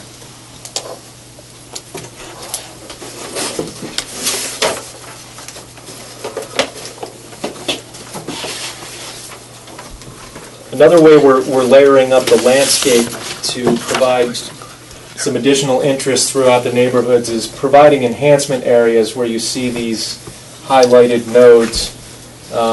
In addition to the street trees that would be planted along there, where you see these highlighted areas, we would be providing additional ornamental planting. And we're just showing that in each neighborhood. So there's probably 30 or 40 locations like that where we have a Type A and Type B enhancement planting, which would just simply look something like this, where in each of those A areas you'd have some additional ornamental grasses and some upright evergreens that create a little accent planting around the street tree there, which helps to visually break up the corridor along those roadways. And then the Type B, where we have a little more space, we're providing a little bit more of an enhanced area, which would have an even larger ornamental shrub, additional ornamental grasses, and then upright evergreens and lower flowering shrub elements. And these would pick up on the neighborhood themes that we described in the previous set of plans. Any questions on landscape so far? I have one to the chair. The trees, I mean, you've got a good array of trees. What's the percentage of evergreens versus hardwoods? So 600 evergreens I think we have right now, and 1,000 deciduous. So probably 60% or so deciduous, 40, that's roughly the math. Plus 1,600 overall. So. 1,600 overall, yeah. All right, only less than 30%. The only thing why I question that is I do believe that I'd rather see, if, in my opinion, more indigenous trees than evergreens, but I know that they pose to do more blockage with that, right? Is that? Yeah, we're using evergreens really as the screening elements between homes, because they provide year-round character for us, year-round screening. And then the deciduous trees are focused mainly as the street tree feature. So the way the canopy of those will grow is out of the way of cars. It doesn't block visibility. So those make great trees for along the roadway edges. But back where we're trying to provide buffering and screening, we're using primarily evergreen material. Yeah. And there was something we brought up last time in conjunction with the last plan that we were listening to, is that deer like to eat those evergreens. Has that been duly noted for the type of evergreen that you're gonna, Yeah, we're really not providing any arborvitae, which are typically, that's like a cafeteria for deer, so we're not using those. It's always going to be somewhat of an issue, but we are trying to provide those in areas where we're not right up against the woods, so we're not kind of inviting the deer right up to the evergreen yeah, areas. we know that they'll chew on them. They always seem to find their way. Yeah. So there are evergreens out there that are a little bit more expensive to get, from what I understand from our last meeting, and that might suit the purpose better for those deers that are going to come out of the woods. And Mr. Chair, I believe the majority of the ones they've chosen, the deer are interested in, as you mentioned, the arborvitae, very much, that's like main course. The certain Texas they really like. I think the varieties they've chosen, I think... Yeah, we're talking about spruce, white pine, fir, Norways, right. Various things, so I think those are far less susceptible. Okay. Mr. Chairman, question for you, please. Yeah, good. So, can you pull up the slide you had with the sidewalk and the berms perspective view?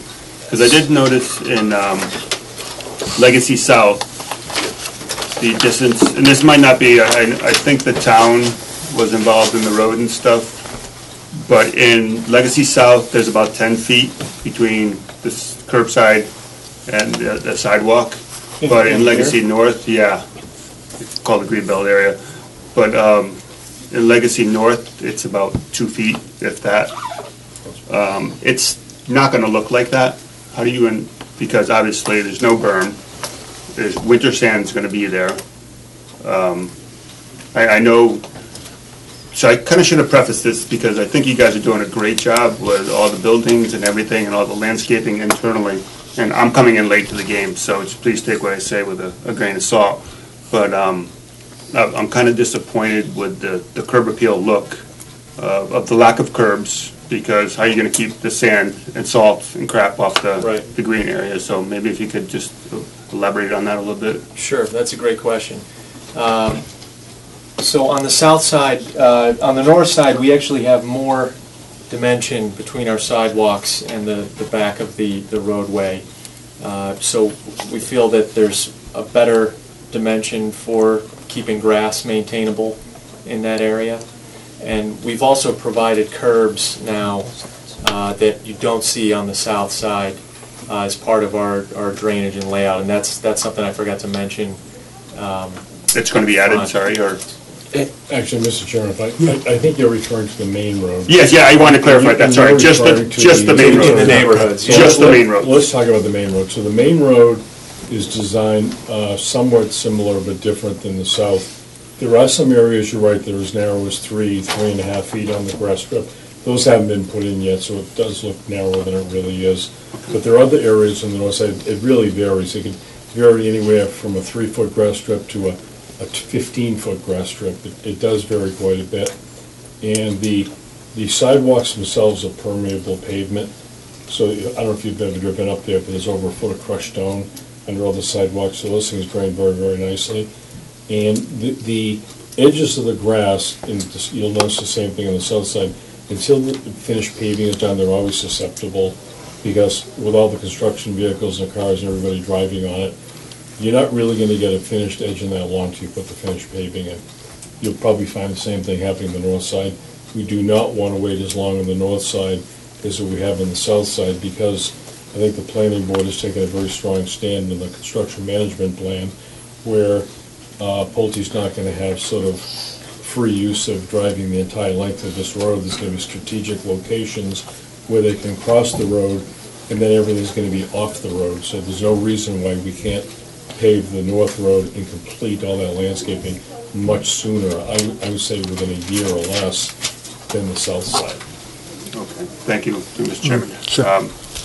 Just a couple. Good questions. Keep going. Just a couple of notes. I mean, I'm not confident that even with the paving, that you're going to be able to keep the salt and sand off. This is New England. You've seen what they do on the main road. So, and I know that you guys have gone with a low impact approach, which to me, I mean, it seems the opposite, personally, in my opinion, because it's going to be, you're not keeping the sand and salt on the road, it's running off to the sides and everything, but just the point I wanted to make, and I'll take a look again, but I could have sworn that in Legacy North, just about all of it was just a couple of feet and not very wide, but I'll take a good look again, Roy. Maybe I can walk it with you one of these times.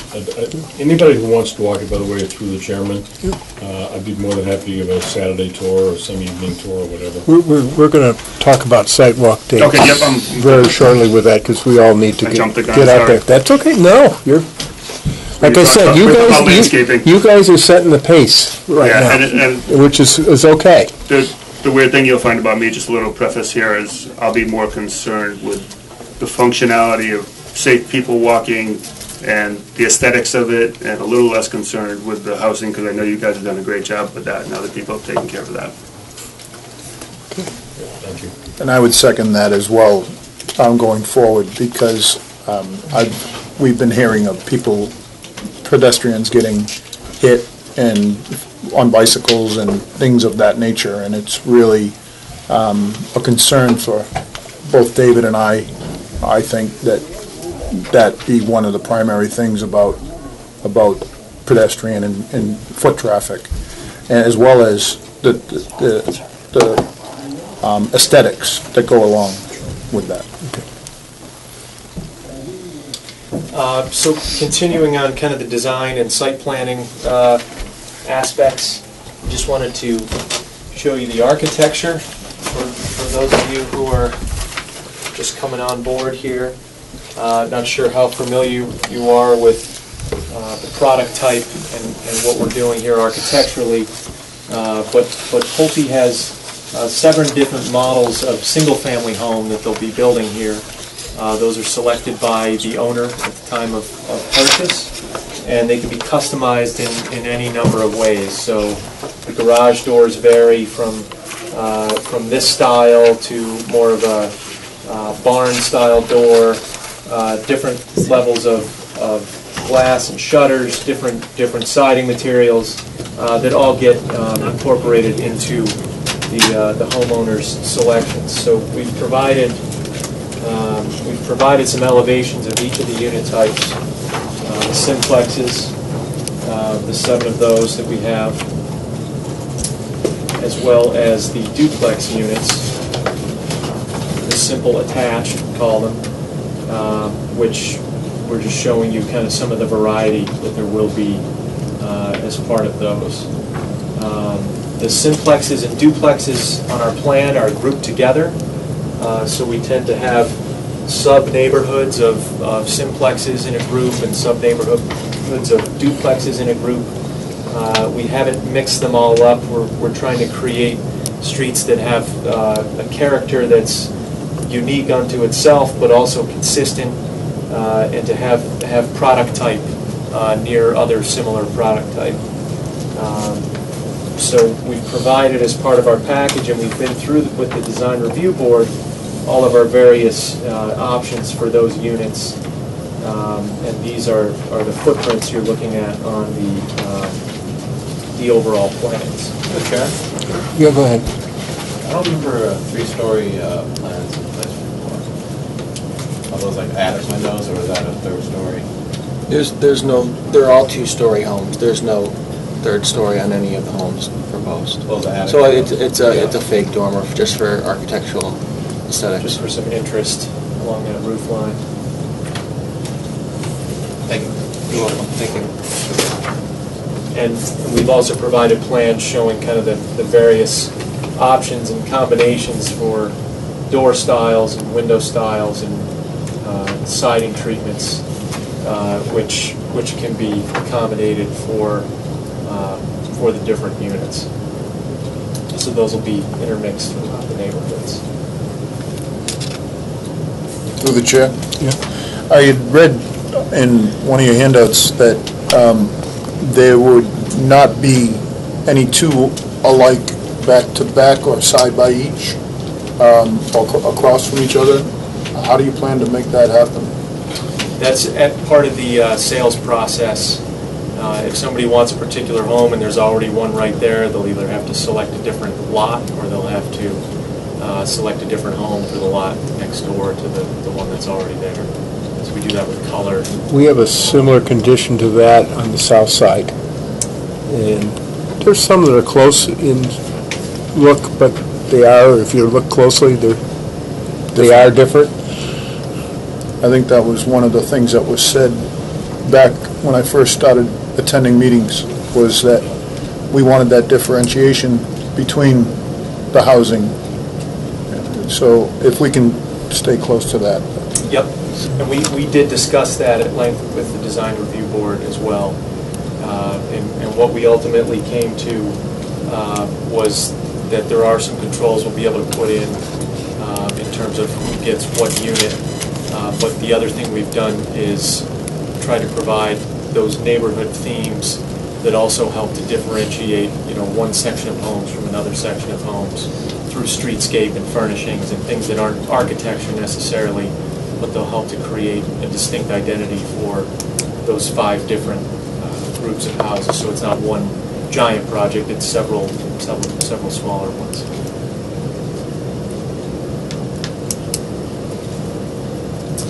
So moving down our kind of outline list, we wanted to talk a little bit about transportation and the trail network. I've brought our up-to-date trail exhibit as part of the presentation tonight, and just wanted to kind of walk through that a little bit.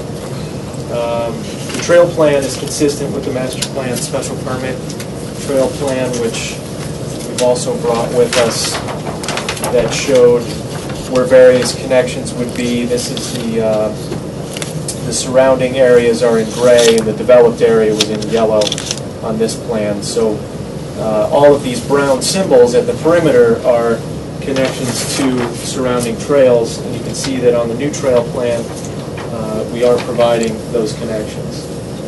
One thing that was discussed in several prior meetings was the need for some public parking to access these trailheads, which we've now provided. We've provided 20 spaces, 6 of them here along Legacy Farm Road, 6 right here.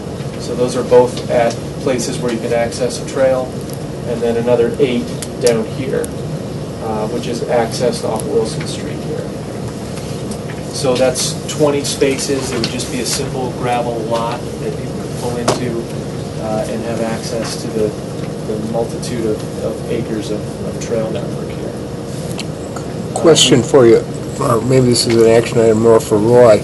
When we start putting on the LNG lanterns, etc., why don't you integrate it into one of these? I mean, obviously you can't put a lantern where you've got a bunch of trees or whatever. I'm not sure whether you've thought that through as to... I actually think the lanterns, as you're coming in off Wilson Street, would give you nice sort of a pathway of light leading up to, for instance, if coming in at dusk. Yep. I think when you park in that last area, there'll be some lighting there. Yeah. But protected with boulders. But I don't think we intentionally want to rip out a lot of trees. I'm just trying to remember whether there's a nursery pathway right along the fence there. If I remember, there's something right up there. You literally can drive a car from Wilson Street all the way in, all the way around, and all the way around. And your lanterns are located in that area? Yes, the entire lane. Okay. Actually, you want me to show you on that plan? I think I know where they are, but I just, from the smaller one that we've been talking about, Roy, So this is coming in, this is out here, right here. So the lanterns would be here, here, here, and here. So you'll drive in, you'll park up in here, but there is a walking path around this whole perimeter, which you'll have the lanterns around the whole perimeter.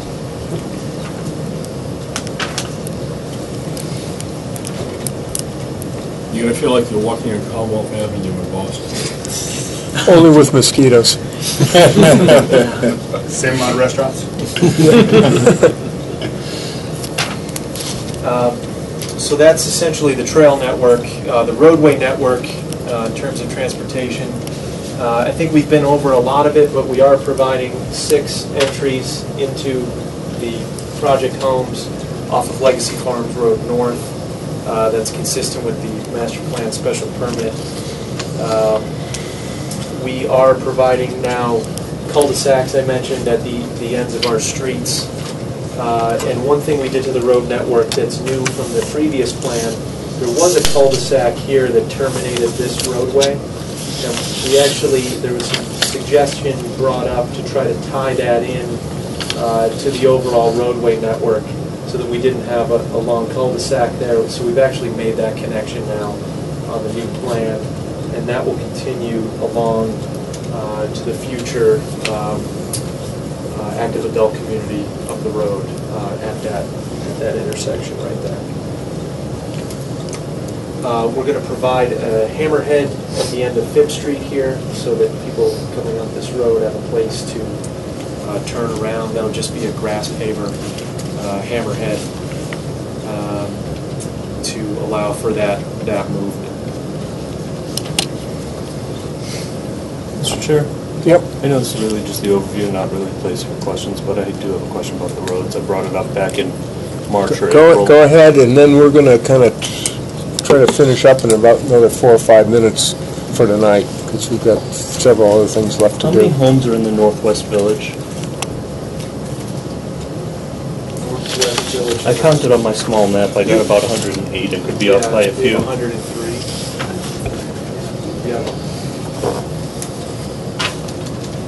Oh, it's up there. Okay, 103. And then on what I think what is now called Road I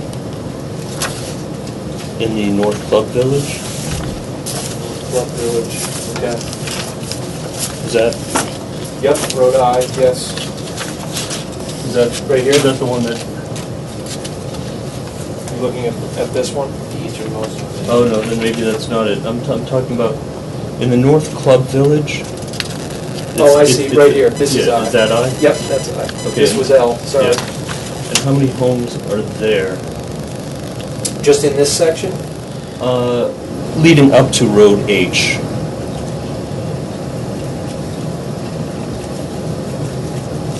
Am I counting? No, it's 121. Well, up to here, it's about 27, I think. Yeah, but continue down. Because my whole point is, you're looking at about 103, and Road I is probably, I think with the other homes before you get to Road H, you're looking at least,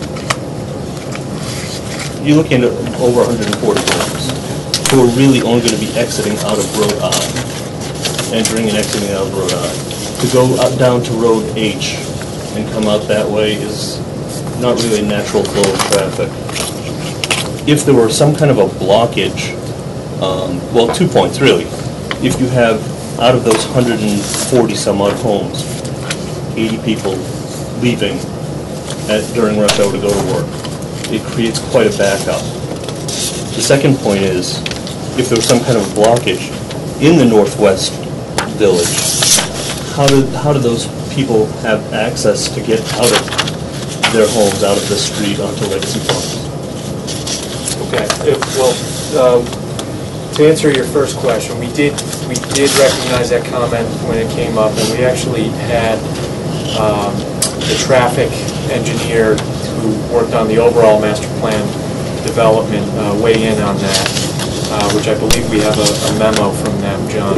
That is correct. That was actually submitted as part of the material within the resubmission package. There's a memo from the master developer's traffic engineer. I saw that, and I had questions about that traffic study too. Okay.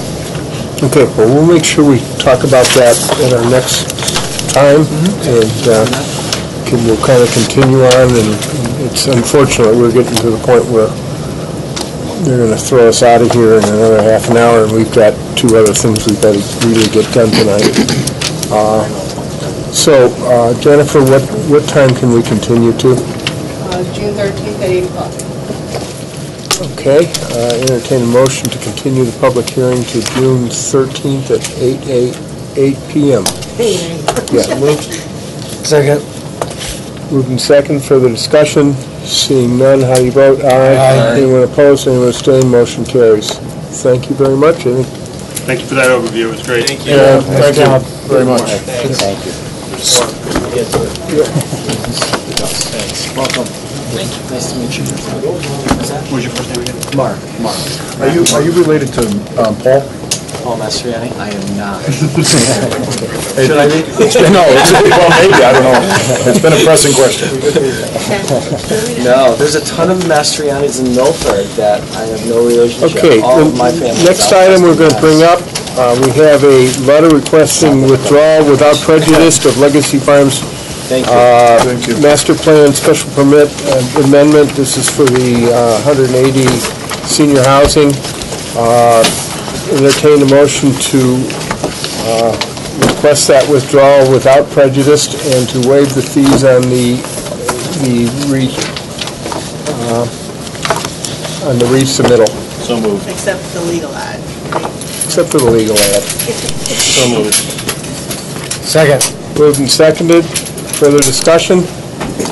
Basically, we didn't get too far with that, folks, because of lack of people, et cetera, and but we'll be bringing that up shortly. Okay, all those in favor say aye. Aye. Anyone opposed? Anyone abstained? Motion carries. Okay. Good night, guys. Let's, folks from Davenport here? Yeah, they're out in the hall. We have some Do you want me to add schedule site visit to the outline of that? What? Do you want me to add to schedule a site visit to the outline of Legacy? Oh, let's talk about that right now. We can talk about scheduling. Site walk. I don't think this weekend, because it's Memorial Day weekend, is a good weekend. But how about the next weekend, either a Saturday, on that Saturday? Saturday's good for me. Sure. Sounds right to me. Okay, so let's plan on like 9 o'clock. Wear hiking shoes. June 4th, I think, right? Whatever that Saturday is, not June 4th. June 4th, What time? 9 a.m. You said 9, right? 9. Where are we meeting?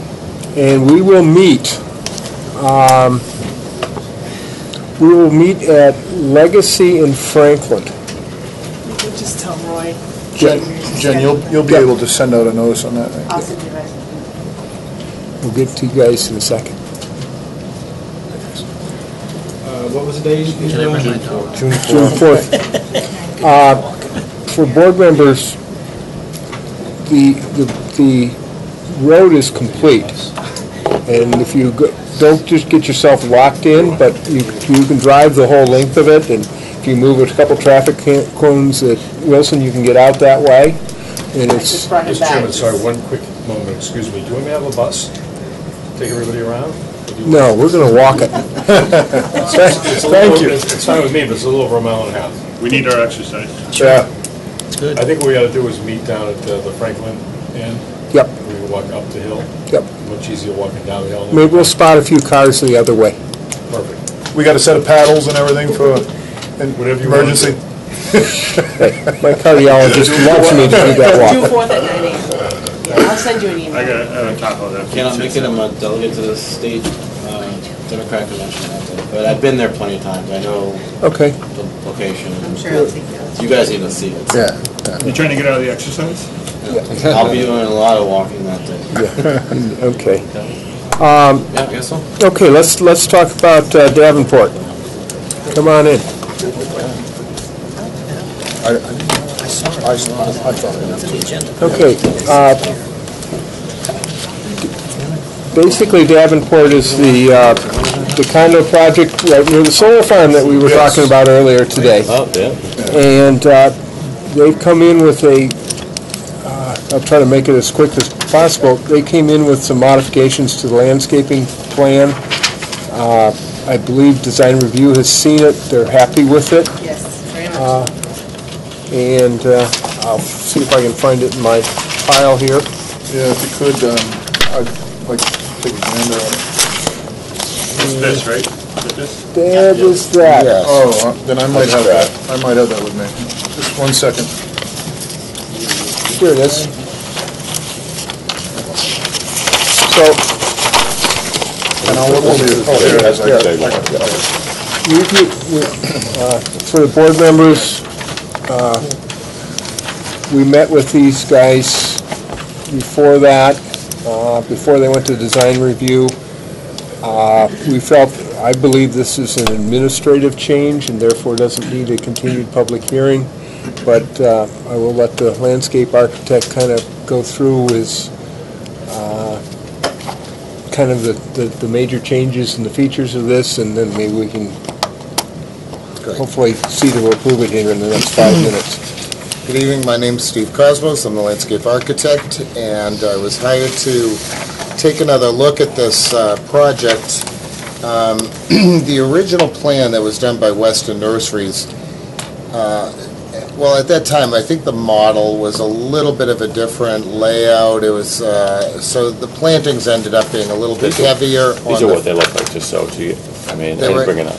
They were heavy on the foundation plantings and kind of light on the streetscape. So we kind of flipped it. The units really have very limited exposure. In the front, there's a porch and a garage. So we're able to reduce the planting around the buildings and then put a lot more planting into the community. And so one of the major changes was along the entry drive. To the left is a landscape business that's been existing there, and there's a pretty strong view through the wooded area, which is actually wetlands to that. So that's heavily screened with evergreens and then some wetland plants and dogwoods and winterberries. And then along the edge of the road are street trees. There's pin oaks in this case on one side, and then the opposite side, the plan showed a linear sidewalk adjacent to the curb line. And so what I did was to curve that sidewalk in and then introduce a few birches on the inside just to kind of give it a little more meandering, pleasant appearance, not like a bowling alley. And so this area I think will look a lot nicer and screen that landscape area. And then within the subdivision itself, in the housing area, each unit gets a flowering tree or a Japanese maple or a small tree adjacent to their porch. And then the street gets quite a few more street trees than were previously proposed. And then on the previous plan, there was evergreens fully surrounding the detention basin. And what I did was to reduce that and just put evergreens adjacent to the ball fields. So the view from the ball fields is screened. And then we did put some shrubs around the fencing that's visible from the road, so you won't look, at the chain link fence around that detention basin. And then there's just planting, some screening from the units. So that's sort of the essence of it. In the end of the cul-de-sac where it says rain garden, that's actually a planting that's proposed under the Conservation Commission's plan, so that's not on this plan. Any questions? I have one, Chair. Yep, go ahead. The ball field, I don't find the ball fields to be, poison to the eye so much. And it wasn't the ball fields. I was screening the detention basin for the ball field. I wasn't screening the ball field from the housing. I see. The ball field's fine. Yeah. I just thought from the ball field, you don't really want to see the detention basin. Yeah, so that's all that was for.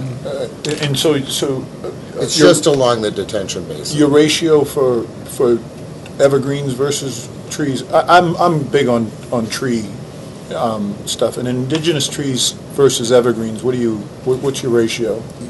You mean deciduous? Deciduous. I'm sorry. Let's see. Let me look at my list here. I got a real list. Let's see. We got 22, 25. I would say that we got.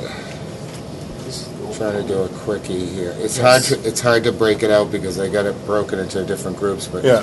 I would say it's probably. I'm not going to say equal. It's probably a little more deciduous than evergreen. I would say probably maybe 2 to 1 or something like that, I don't know. 2 to 1. A third ratio. Yeah, of more deciduous than evergreen. The whole site is fully enclosed by woods. So this whole site is like oaks. And so with the deciduous trees, I just tried to give them a little bit of color. I put in some maples.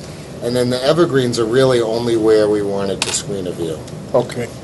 Very Mr. much. Chairman, Yeah, go ahead. through you, one Yeah. question, and this might not be appropriate because I'm late in the game. You guys may have already finalized this. But on the south side of your entrance road there, and this is my own personal opinion, I haven't had a chance to talk to the board about this, but a green belt between the sidewalk and the street, it looks like the sidewalk is right on the street.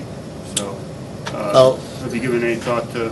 Well, actually, the sidewalk, see where the 3 birch are? Yeah, that part is That good, part. but the rest of it, Because it really drops off the Okay, grade, and it's an existing wood line there. Okay. So that's really the only reason. That's I all, would have just- pushed it right in, and then that wall is existing out there, Okay. that entry wall. Yep. So that's where it that makes starts. sense. I just wanted to ask the question All because right. where we can, we want to, in my opinion, Yeah. the sidewalks away from the street if we can. I agree, and that's Yep. why I even did that, but Yep, that was that- sort of the best. The middle feature, nice. Yeah. Thank you. Good question. Yep, Sure. go ahead. Looks like Unit 6 on the, I'm gonna say it's the southerly side by the detention basin. Are there windows on that side? I mean, is there anything to block their view of the detention basin? There's an updated view here. Is that No, cohesive? That's the old one. That's the That's old. That's the old plan. Oh. That unit is very close to the basin. to the basin. I mean, those trees were gonna be like up on top, right up against the unit.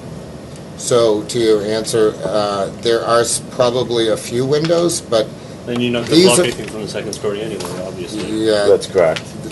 these units aren't set up to have much Yeah. visibility to each other, from one to the next. So Is there a way to curve that driveway a little bit and set that house over? They're already built. Yeah. I They're think already foundation, built. except for The foundation- foundations, except for 2 and 4, I think are all built. You nailed it. Yeah. Yep. Okay. That's in. And half of them are, well, a lot of them are occupied. They I think. are. Several of them Yeah. are. Yeah, most of them are sold. Yeah. Well, some are already occupied. Oh, yeah. Oh yeah. Without landscaping. I heard from, I think, Yeah, we're getting ready to gear up and do this landscaping. I've heard stat. from somebody that only 1 or 2 are left to be sold. That's correct. Yeah, I think we Congratulations to have 3. Yeah, thanks. It's been a good project. Got a good response. Mr. Chair, just one more Good for you question guys. For you. For the driveways, I noticed there's a gap there, and I saw it in person. What do you plan to put between there? Because it's like a 1 or 2 Yeah. foot. I was going to do, well, we talked about doing a little bit of a lattice screen. I'm not sure if they're going to do that, just a little fence panel at the garage that are attached to the building. And then I was going to do like some grass, which one is it that I used? Yeah, I think it's a challenge because it's such a narrow strip, right? Yeah, I was Pretty going to use narrow. the feather reed grass, the Cal Forester grass, which gets about this tall, and it stays narrow and upright. And just to give some separation, because in the winter, nothing's going to survive that Right. strip. Plows Right. would kill that. And then they were going to do some natural stone in there, some bigger rivers type stone, Doesn't really break it so up that well, it though. doesn't look just like, I don't even think it's worth a grass strip in that, just lawn. So, What about perhaps some type of stone mark?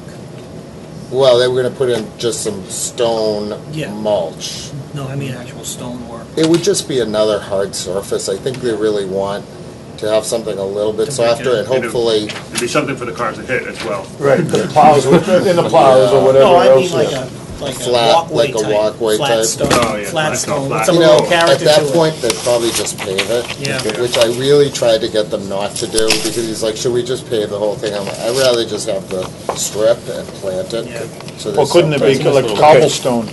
Right, but it's just more pavement, even if it's cobblestone, it'd Sure. be nice to have something that's Soft. soft, it's a landscape feature. So- As much grass, even ornamental grass I'd comes up. entertain Because a it gets motion to wild. approve this administrative change. So moved. Yes. Second. Moved and seconded, further discussion? Seeing none, how do you vote? Aye. Anyone opposed, anyone abstained, motion carries. And I also heard through the grapevine that you're working on the stone wall sign that some particularly former members of this board, but They're coming out in June to put the road or whatever it was. It has to say lane underneath the Okay. the Davenport word. Good. Are they doing it on the existing sign, or are they replacing it? It's a stone wall, right? Spacing? Yeah, it's a stone wall, and there's a piece of granite that's, inserted into the wall. And I don't know, the guy's coming out, I don't know if he's taking the whole piece out and adding it. I know it's getting flipping it. Flipping it. Okay. I know it's getting changed. Okay, thank you. Thank you very much. Yep. Good luck with that, guys. Thanks, Ed. Thank you. Look forward to seeing what it looks like in the end. Yeah, right. Talk about coming in after the fact. Oh, yeah, not bad. Next, we've got 42 Main Street. Good evening. Good evening. I'm Ed Tucker, I'm the contractor on Greg's behalf. Yeah. He's out of town. Okay, we're in a similar situation. Just try to make it quick. I understand that they may have a restaurant tenant. Also, prior to that, we noticed there's over a 2-foot grade change in 22 feet from the front door to the sidewalk. Realizing if there was a potential restaurant, it's really not a great terrace to have chairs and tables out there. So and then a few potential tenants have talked about adding walls to make it more unique to the restaurant than having everyone else have it open. So why don't you explain what changes you're making, and then... The original, which was approved, had a little greenery bed where the sign was located. Just a corner knee wall, and then a retaining wall on the west side.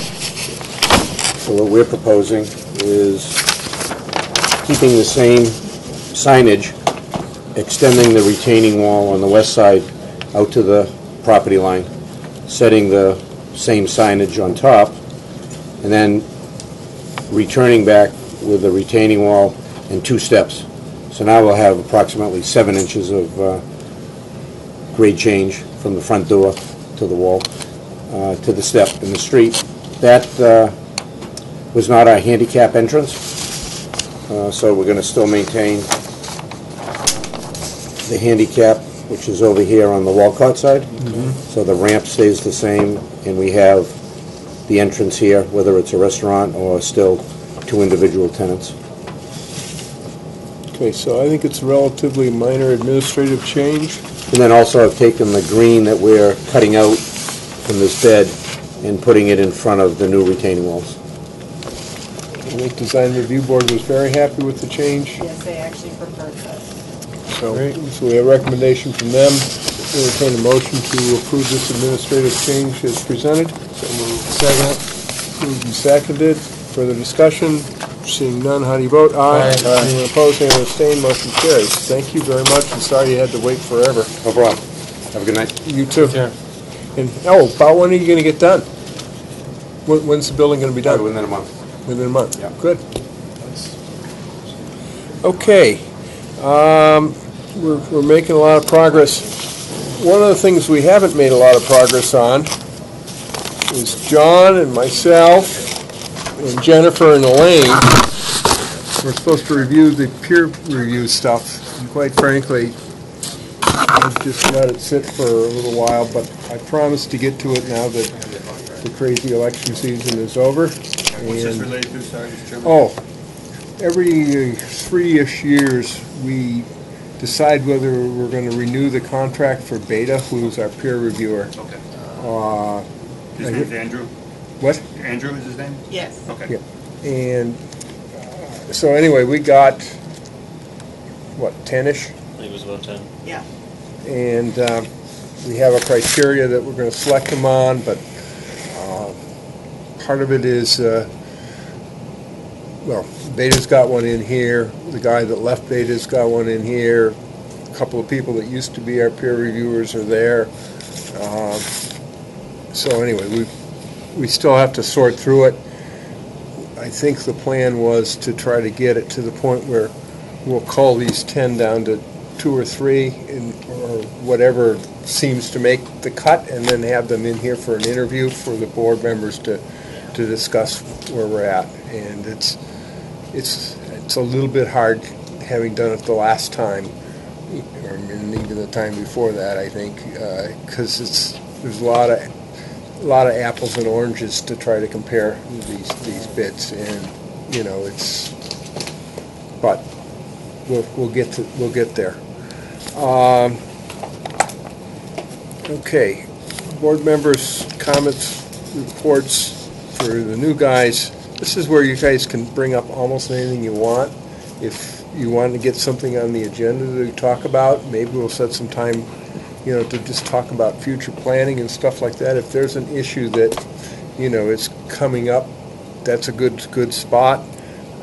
Sometimes a liaison report, if a member is also now a member of another committee, we have like seats on CPC and open space committees, a few others, and where we're at. We also, because Claire is off of design review board pretty soon, her seat was a planning board member seat. So if somebody is interested in the plants and going through the design review, and design review looks at it for us, in another set of eyes, and they have architects on that board. They have a landscape thing. Who's Jeff Doherty from Angels is, I think, chairman, and so they kind of look at it a lot harder than we do. The design review board only has the power to recommend to us, and a lot of their recommendations is their ability to persuade the applicant to make changes where we, in site plan review, don't have the legal authority to say no, regardless of what it is. So in many ways, they are our strong arm, or a group that, and because they're talented, they make constructive criticism, and it makes for better plans, I think.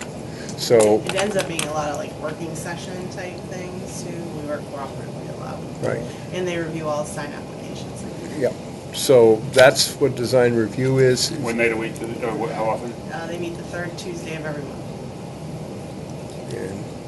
And it's rare that they get called in for a special meeting, but I remember a couple. I've been here a year and it's never happened. Got it. Okay. So think about that as another commitment coming up. Let's see, correspondence. Did we have anything else? Just a couple zoning boards. There's a couple of zoning things that were in the end of your packet. That's just in there for your information, so that you know what the Board of Appeals is doing. And are we talking at all about the master plan, or is that? We would have it on the agenda. We took it off the agenda today because that was Fran's section with Frank that is still left to be talked about. And so we wanted Fran and Frank to be able to present it to us. And then at that point, we're through it. At one point, we still have to kind of go through after that presentation just to make sure that each of the sections is consistent with the other sections. And then we'll kind of do that with comments maybe, and we'll have Jennifer or Elaine kind of put all the comments together. It might be one of those where you go through the Word document. You don't have to do all the English work, but just say consistent with this goal versus this goal. What is, and then we'll let them put together maybe something consistent, and then we'll talk about it, and then we will. The next suggestions. We'll have a master plan that this board is ready to give to all the other town committees within the. Would we be able to put in our input onto that master plan? Yeah. I gave you all. Yeah, we got a copy of it. I'm just referencing. I'd like a couple things to be added to that I've noticed. Okay, that's it's. Write it down and. It's a draft at this particular point. And so then the process is we give it out to all the other town committees for their input. Yep. And we have a public hearing on it where, it's not a hearing in public. This is a public hearing. We'll probably have a special night maybe for it and just highlight just that. and we'll get that thing done hopefully early this next year. You know, maybe early this fall, I think, but realistically. Be a good voting. I mean, and we'll set goals very shortly for what the board wants to do, but we'll kind of do that. We've got a lot of stuff for Mr. McDowell and stuff going on. He's anxious to get going. If you go through Legacy South, you can notice that there's very few places left to put foundations. So I think that's... What's the percent occupied, you know, or sold? Well, as I see it, they're starting to put up houses right behind the retirement center off of Clinton Street, and there's very few units left kind of near the treatment plant. I heard that the Pulte unit in Hopkinton is Pulte's best unit in all the Northeast. Okay. So everybody's getting sales bonuses? I suspect. So anyway, that's kind of where we're at. We're out of here before 10. You know, You wanted to start us an hour earlier at 6, and you want to end us an hour late tonight, something? Yeah. Clear letter. Yeah, I'm not sure what. You know, we might for Pulte, just to try to get it done, maybe have a special meeting, but during the summertime, I try like hell not to do that personally. I mean, but they haven't got everything in. Seems like they're in pretty good shape, right? They're getting there. It's a lot, well, we've gone through many months with them. Oh, I'm sure you have. And they're getting done a lot of work. Yeah, they have. There's a lot of lessons learned have to be codified, because I won't say we don't trust them, but on the south side they lost a lot of trust. So like this, well, I shouldn't talk much more about it. We're not in. Can I ask you a question? Sure. Related to that? The low impact. Yes. Whose suggestion was that? Basically, the Commonwealth has almost been putting that on that, and some of your comments are about the same as mine. Yeah. It took me a long while to get comfortable with low-impact development. It's nationwide. I'm still not comfortable with it. It's really tough, because all the sides of the road's erode. I mean, you look at it on Legacy South, it just, to me, it doesn't, you're right, it doesn't look as finished, but I don't know. I'm a dinosaur, too. To me, it seems like a cheap way of not putting in the infrastructure for the drainage. And these rain gardens, Lord knows if they keep being maintained and whether they work as good as they are. Well, be open-minded, though, right? Well, right, until the next fad comes along, that's what the Commonwealth is doing. Yeah. I wonder if they sold that Unit 6 next to the detention pond in Davenport. They said they sold almost all of them. They never mentioned they sold that particular unit. I don't think they've sold the two that are. Yeah. I don't know. They said all but 3, but and they're going for good money too. Anyway, okay. Look for a motion to adjourn. A motion. Second. Moved and seconded. All those that want to stay. Discussion? Oh. I just want to say welcome to the 3 new guys. And, Thank you. Thank you. Through you, Mr. Chair, thank you for going easy on us. Yes. Okay. All those in favor of adjourning? Aye. Aye. Anyone wants to stay? That's fine. It will be. You're by yourself. Meeting adjourned. Do we all